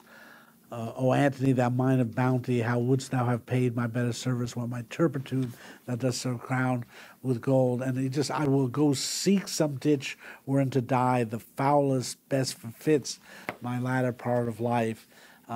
This is a guy who would have been a good soldier in the Republic and could have had a good, distinguished career in the Republican armies. And now it doesn't work out. Indeed, Antony is not a good captain for his soldiers. They keep objecting to what he's doing, and let's talk about that. What's his big mistake as a general in terms of the play? Very emblematic.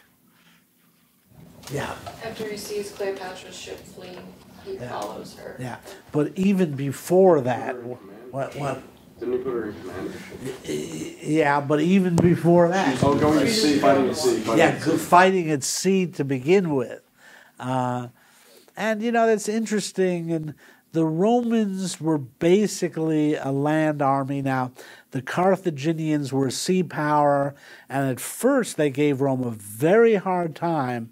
The Romans had to capture a Carthaginian ship and reverse engineer it to be able to combat the Carthaginians, and eventually, typically, Rome was able to build a bigger navy than Carthage's and defeated Carthage. But and obviously they had to be a naval power to command the Mediterranean. But their great strength was their land armies, and there's really that sense that Antony is at sea once he goes to sea. He's out of his element. His soldiers say to him, we were used to conquer on land, and sea is a kind of foreign element to it. And then he compounds it by letting Cleopatra have part of the command, and then the most awful part when he follows her, retreats with her and loses everything. And again, yet his soldiers remain loyal to him, or at least many of them do. And indeed, in some ways, they remain. The point is that they remain loyal to him in defeat. Octavius wins battles, and so his soldiers may be following him just out of expediency. In a weird way, Antony gets to see that his soldiers are loyal to him precisely to the extent that they stay loyal to him, even in defeat. There's a remarkable scene. It's Act 4, Scene 2, when he's been defeated, but wants to have one last celebration. This is on page 100. And thou art honest too, this is line 15, I wish I could be made so many men and all of you clapped up together in an Antony that I might do you service so good as you have done. That curious business, an Antony. What's he doing there? Just sort of parenthetically. Why does he speak of an Antony? He's a leader that you can follow. Yeah. By making himself the unit of, like, the example of a leader, he's giving himself kind of a compliment. Yeah, and what would be? It's like a Caesar. I think this is a gesture. Okay, it worked for Julius to turn his name into a title. Cleopatra speaks of an Antony later in the play several times. It's as if they're trying to start up the PR machine. You've had a Caesar, now you have an Antony. And, you know, if he had won, maybe the Russian leader would be called Antony, and the German emperor would have been called Der Antonius, and so on. It's a curious turn of phrase that Shakespeare introduced here.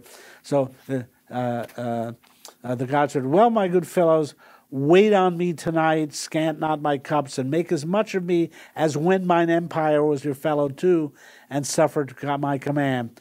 What does he mean? To make his followers weep.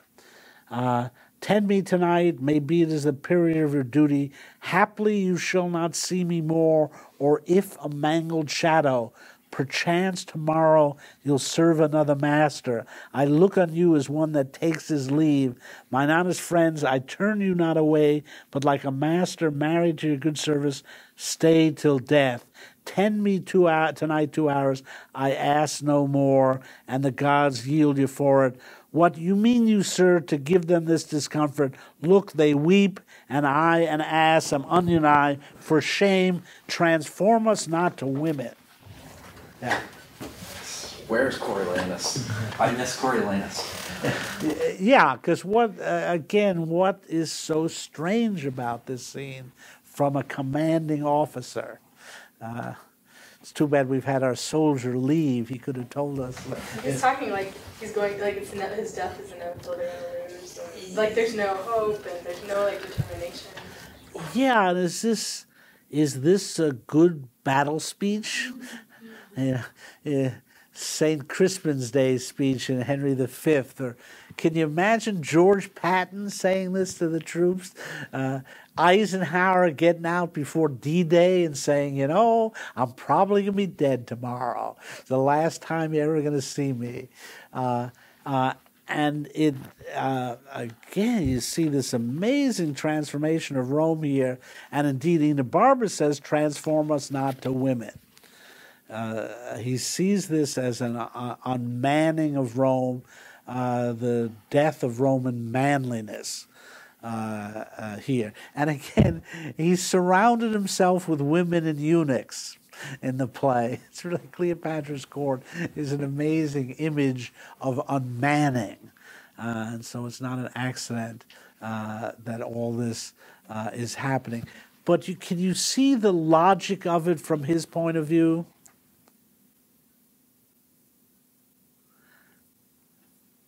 I shall have more glory by this losing day.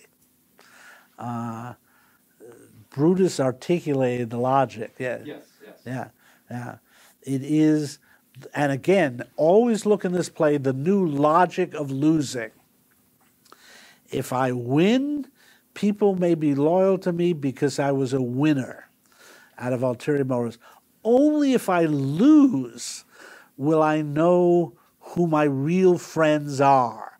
And he virtually challenges them to desert him here. You know, Enobarbus, it's like he's driven to leaving Antony here. Now, how does this logic work out in terms of the love of Antony and Cleopatra? Because I think it's the identical logic that plays out in their love. What are they looking for in this second half of the play? You know, their big problem is one of loyalty too. Neither one really is assured of the faith of the other. Yeah. I think in some ways, Cleopatra's games, both early on in the play that Phil mentioned, and at the end where she says, "Oh, she's killed herself," and she expects him to come to her, but it's really a way of saying, like, kind of forcing the other person to prove their loyalty by creating dramatic situations that don't really exist. It doesn't work out very well for her at the end. It's not a great idea. It is. Don't try this at home. Right. It is an attempt in the same way that. Like when she says she's sick or she's dancing, it's meant to provoke a reaction, which proves loyalty, essentially. Yeah.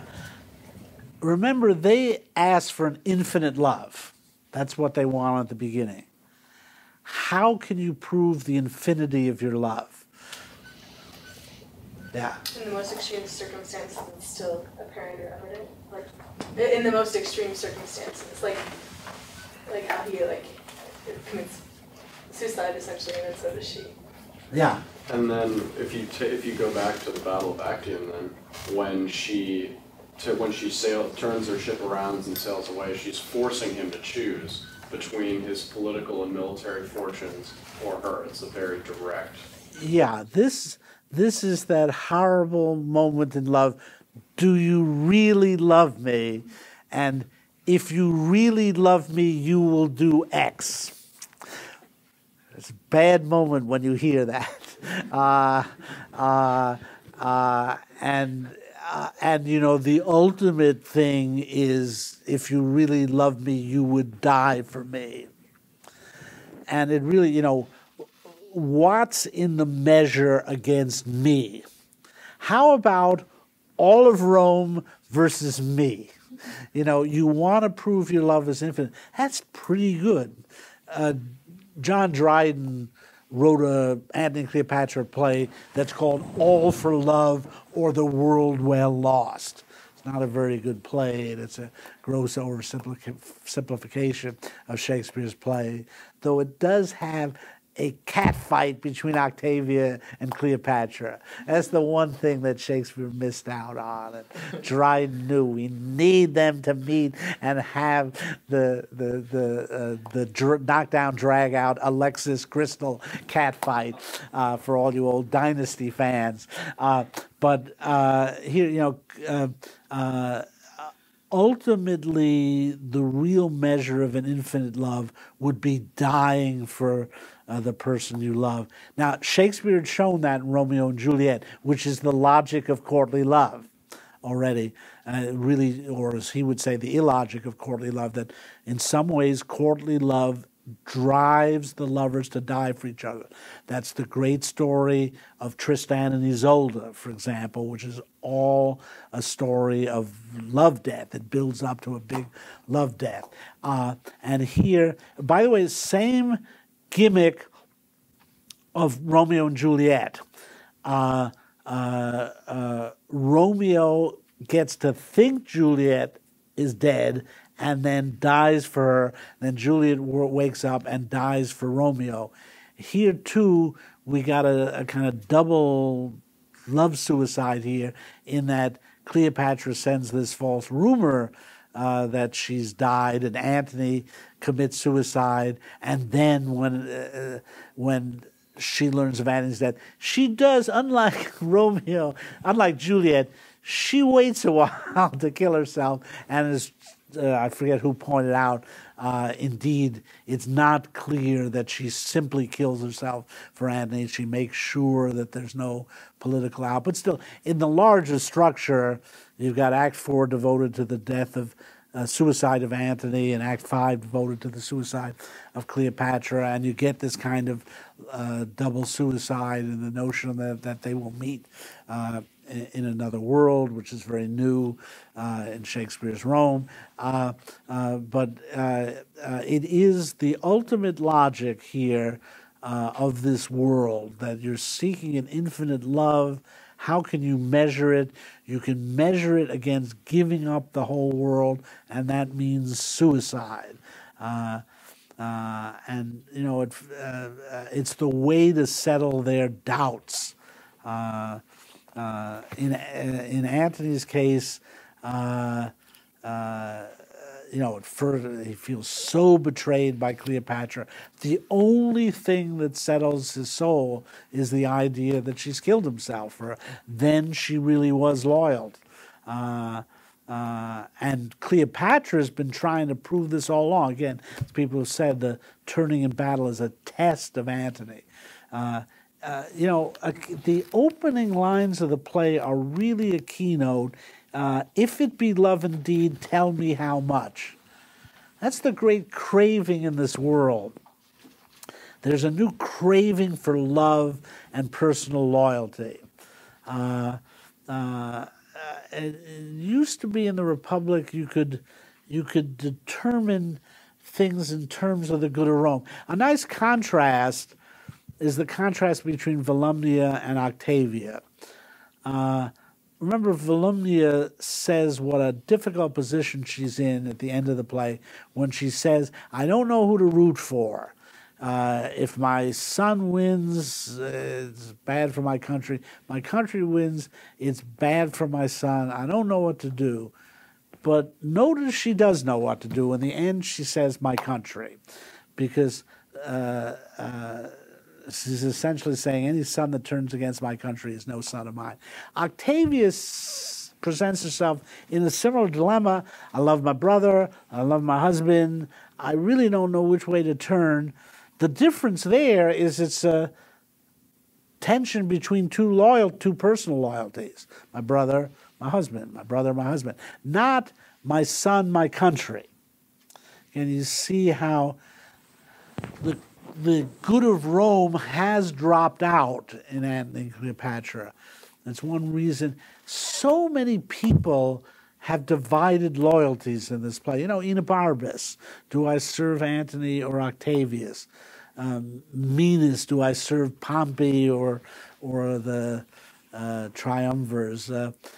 Everything's gone personal, and no one can resolve the choices anymore by simply evoking the good of Rome. That's why you see so much self-division in this world. Now, let's look at Cleopatra in that last act and how things work out for her. Look at her speech on page 131. We see another sign of transformation here. My desolation does begin to make a better life. And by the way, that's another kind of transformation. Your desolation makes a better life. And then here's, 'tis paltry to be Caesar. Now you might say, what do you mean? It's the best thing in the world to be Caesar. Again, notice how the name has become a title there. After all, you get to rule the whole world, but what is the logic of it? Again, it seems like much, you know, you would feel like saying, hey, Caesar's better than consul. Now one guy rules the whole of this empire for life. Why does she think it's paltry?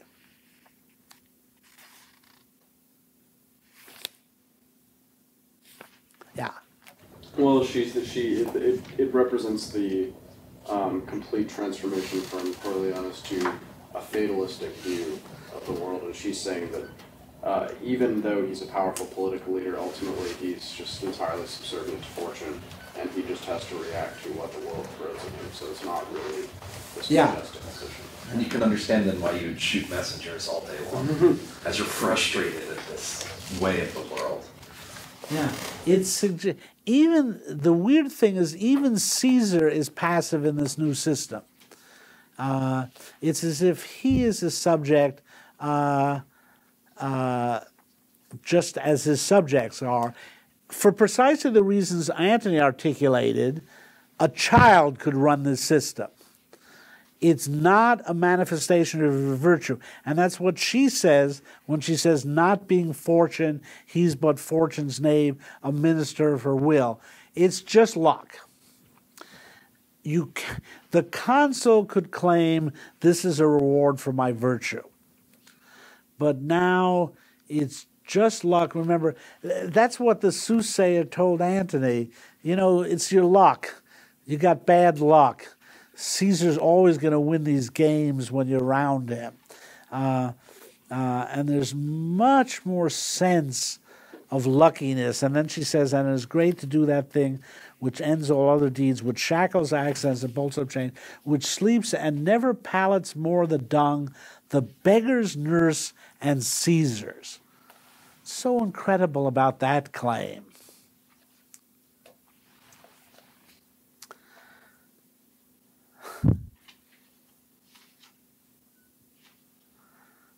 The dung is the beggar's nurse and Caesar's.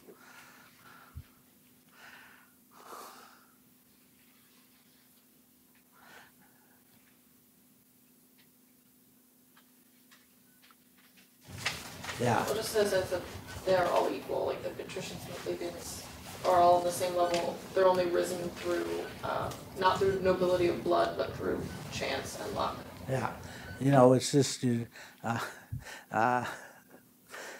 it's, I mean, she chooses dung as the equalizer here. But this is, again, I want you to see how fundamentally this world is transforming.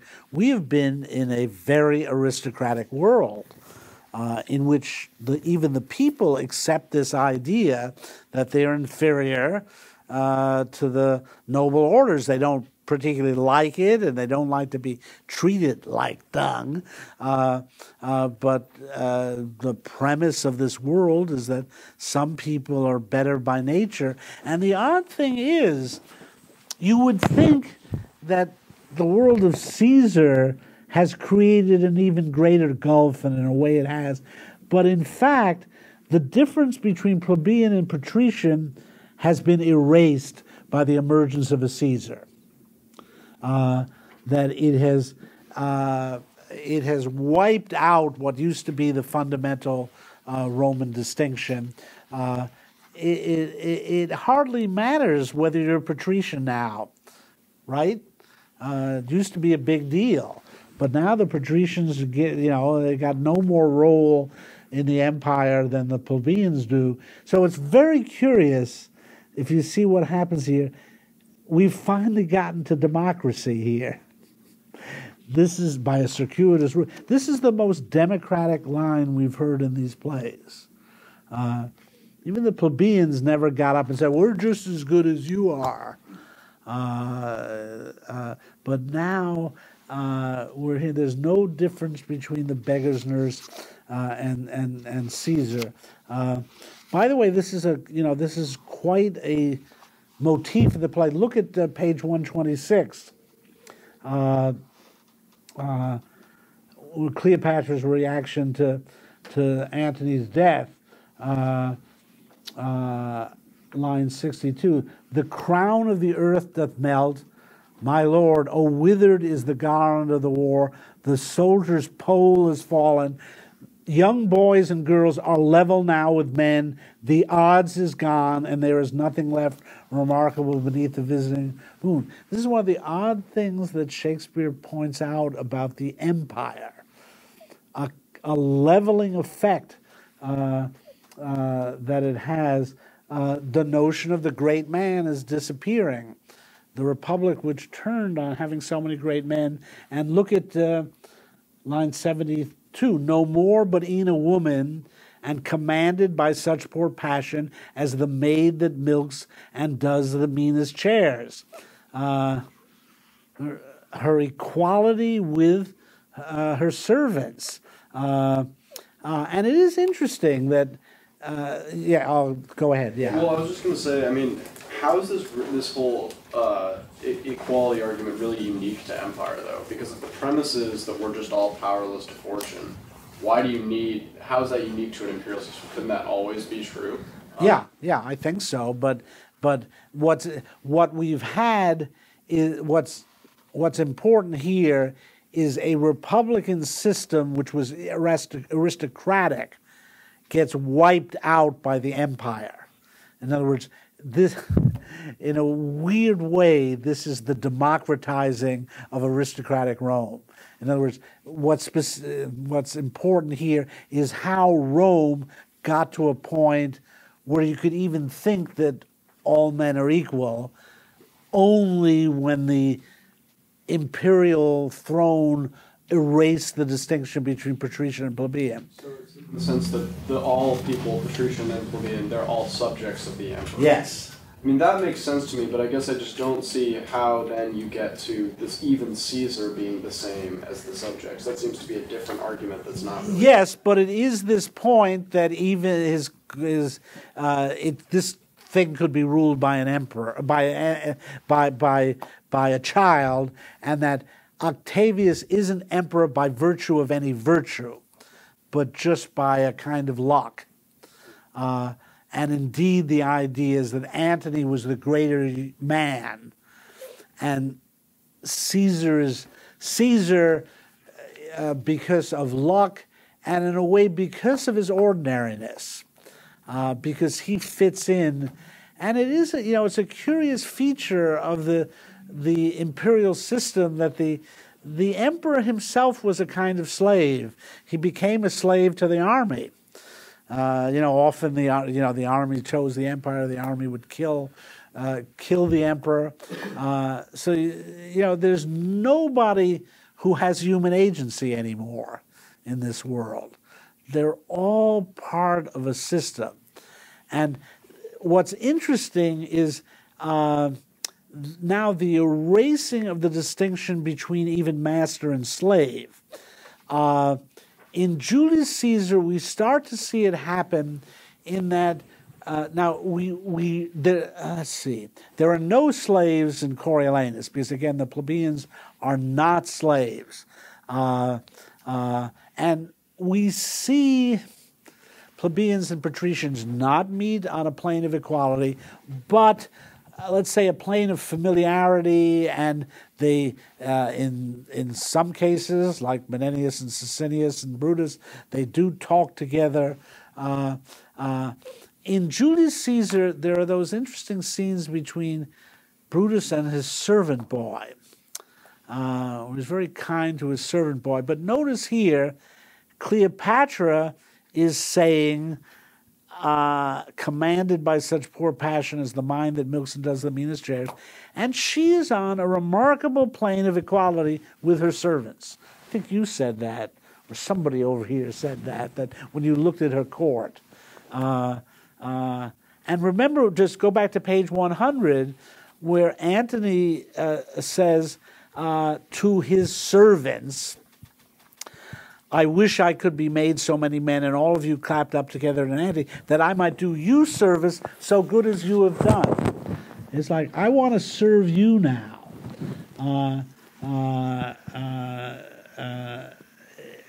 It's a reversal of the master-servant relation. Now, somewhat you had a comment. I think this point about the equalizing between the master and the servant is really interesting. It's not something I would have ever thought about in a play where these main characters are so enormous. Just to present a tension in this, even at the very end of the play, when Cleopatra is getting ready to commit suicide, she kisses Iris, and Iris just dies. That to me seems to be this indication that Cleopatra is this so much larger than life that it's almost a different kind of being. Yes, and she goes to her death as a queen. This is page 143. Give me my robe, put on my crown. I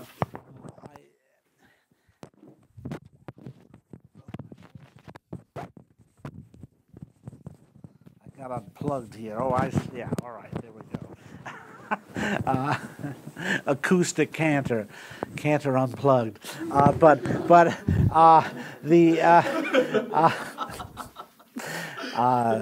a guy who wrote a book called Gilligan Unbound. So what? But anyway, I don't want to deny that Antony and Cleopatra both have a very high opinion of themselves. They want preeminence. They want to stand up peerless. They want the whole world to look up to them. But there's this curious way in which they achieve that by inverting the master-slave relationship and saying, look how admirable I am. I'm at your level. And it's amazing, the democratic speeches they give. Now, again, it's not modern democracy, and let's not be anachronistic about it, but they both work to erase the distinction between master and servant. And that tells you a lot about this world. And indeed, it's a world where the old form of great man is no longer visible. It's died out. The Coriolanus type figure is gone. When Octavius invokes Antony as a warrior, he thinks back to the Battle of Modena, and indeed mentions there Hirtius and Pansa, the last two consuls of the real republic. And there is the sense that that kind of manly virtue is a characteristic of the past. And we've entered a strange new world here in which Antony and Cleopatra achieve some kind of new preeminence which is based on love and which is based on the notion that Caesarism is paltry and has in fact erased the distinctions. This is a world in which the old distinctions are gone and people are searching for new forms of distinction.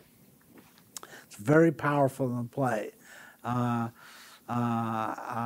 they do achieve a kind of triumph, though it is curiously a triumph in the afterlife. And indeed, right back on page 126, when Cleopatra is articulating the meaning of the death of Antony. And remember, we keep hearing the sun of Rome is set. This was the last of the Romans. No, that was the last of the Romans. Now we, in effect, hearing Antony's the last of the Romans. We're running out of Romans, guys. We are really running out of Romans here. And then Cleopatra asks, line 79, then is it sin to rush into the secret house of death, ere death dare come to us? This is the first mention of suicide as a sin in this world. And why has it become a sin?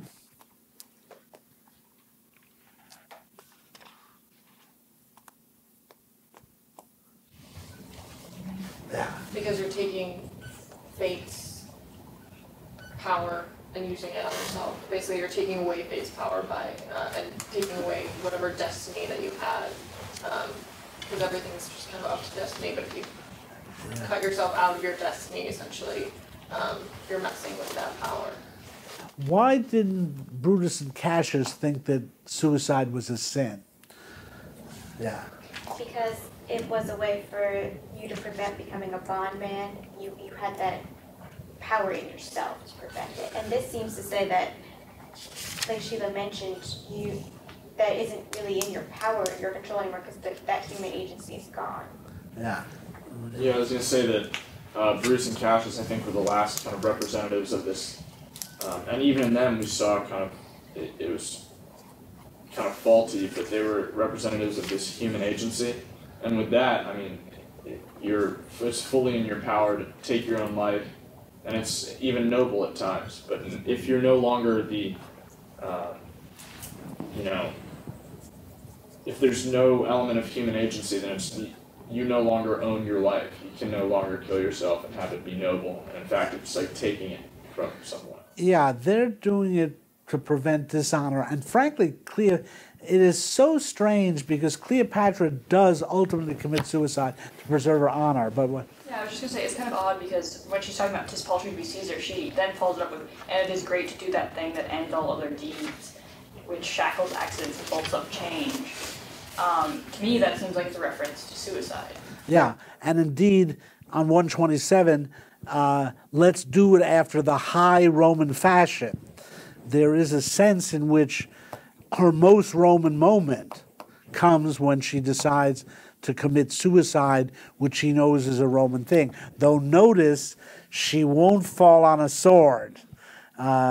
She doesn't want. She's studied infinite ways to die, and she doesn't. She wants to do it pleasantly. But was there some other comment on this over there? I was just going to say that it's sort of this is a curious way of pronouncing suicide because it's saying, well, you really ought to allow fate to control you, basically, and then that killing yourself is bad because it gets you out of the hands of fate. But that sentence implies agency. I mean, the very fact that you can choose to get out of your destiny means that it's not really your destiny. Right, and indeed she does ultimately commit suicide to escape her destiny. But why does Christianity forbid suicide?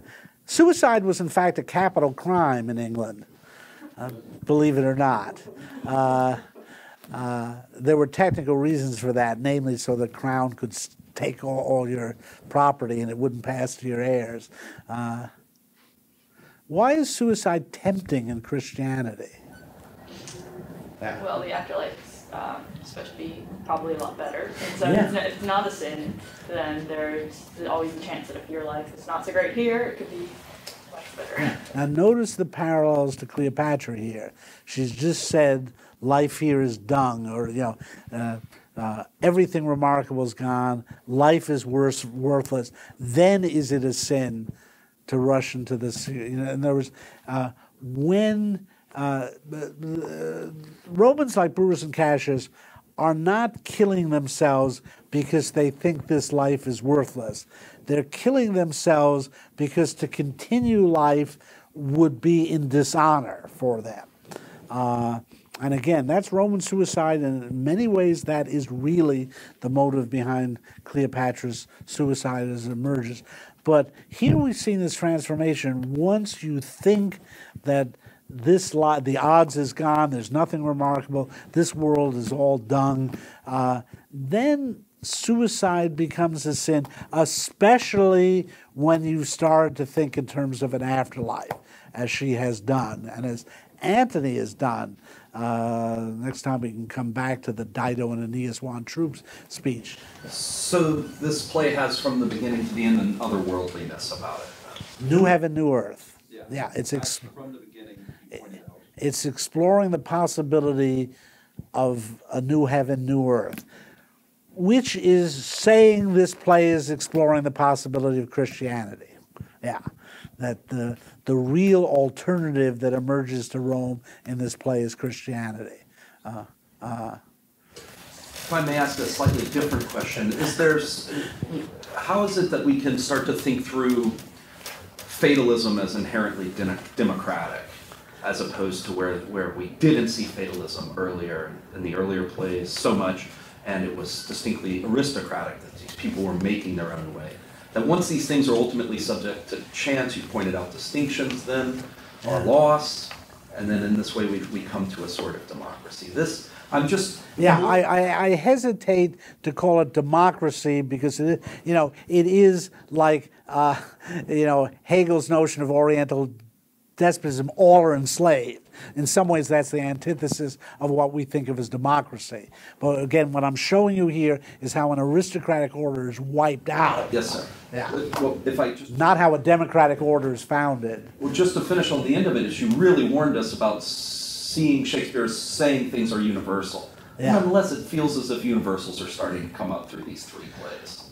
speaking about human nature. Oh, yes, we understand human nature. What I'm saying is certain human possibilities are not universally available. Yes, sir. Yeah, and that and indeed, what we are seeing here is emerge a universal order.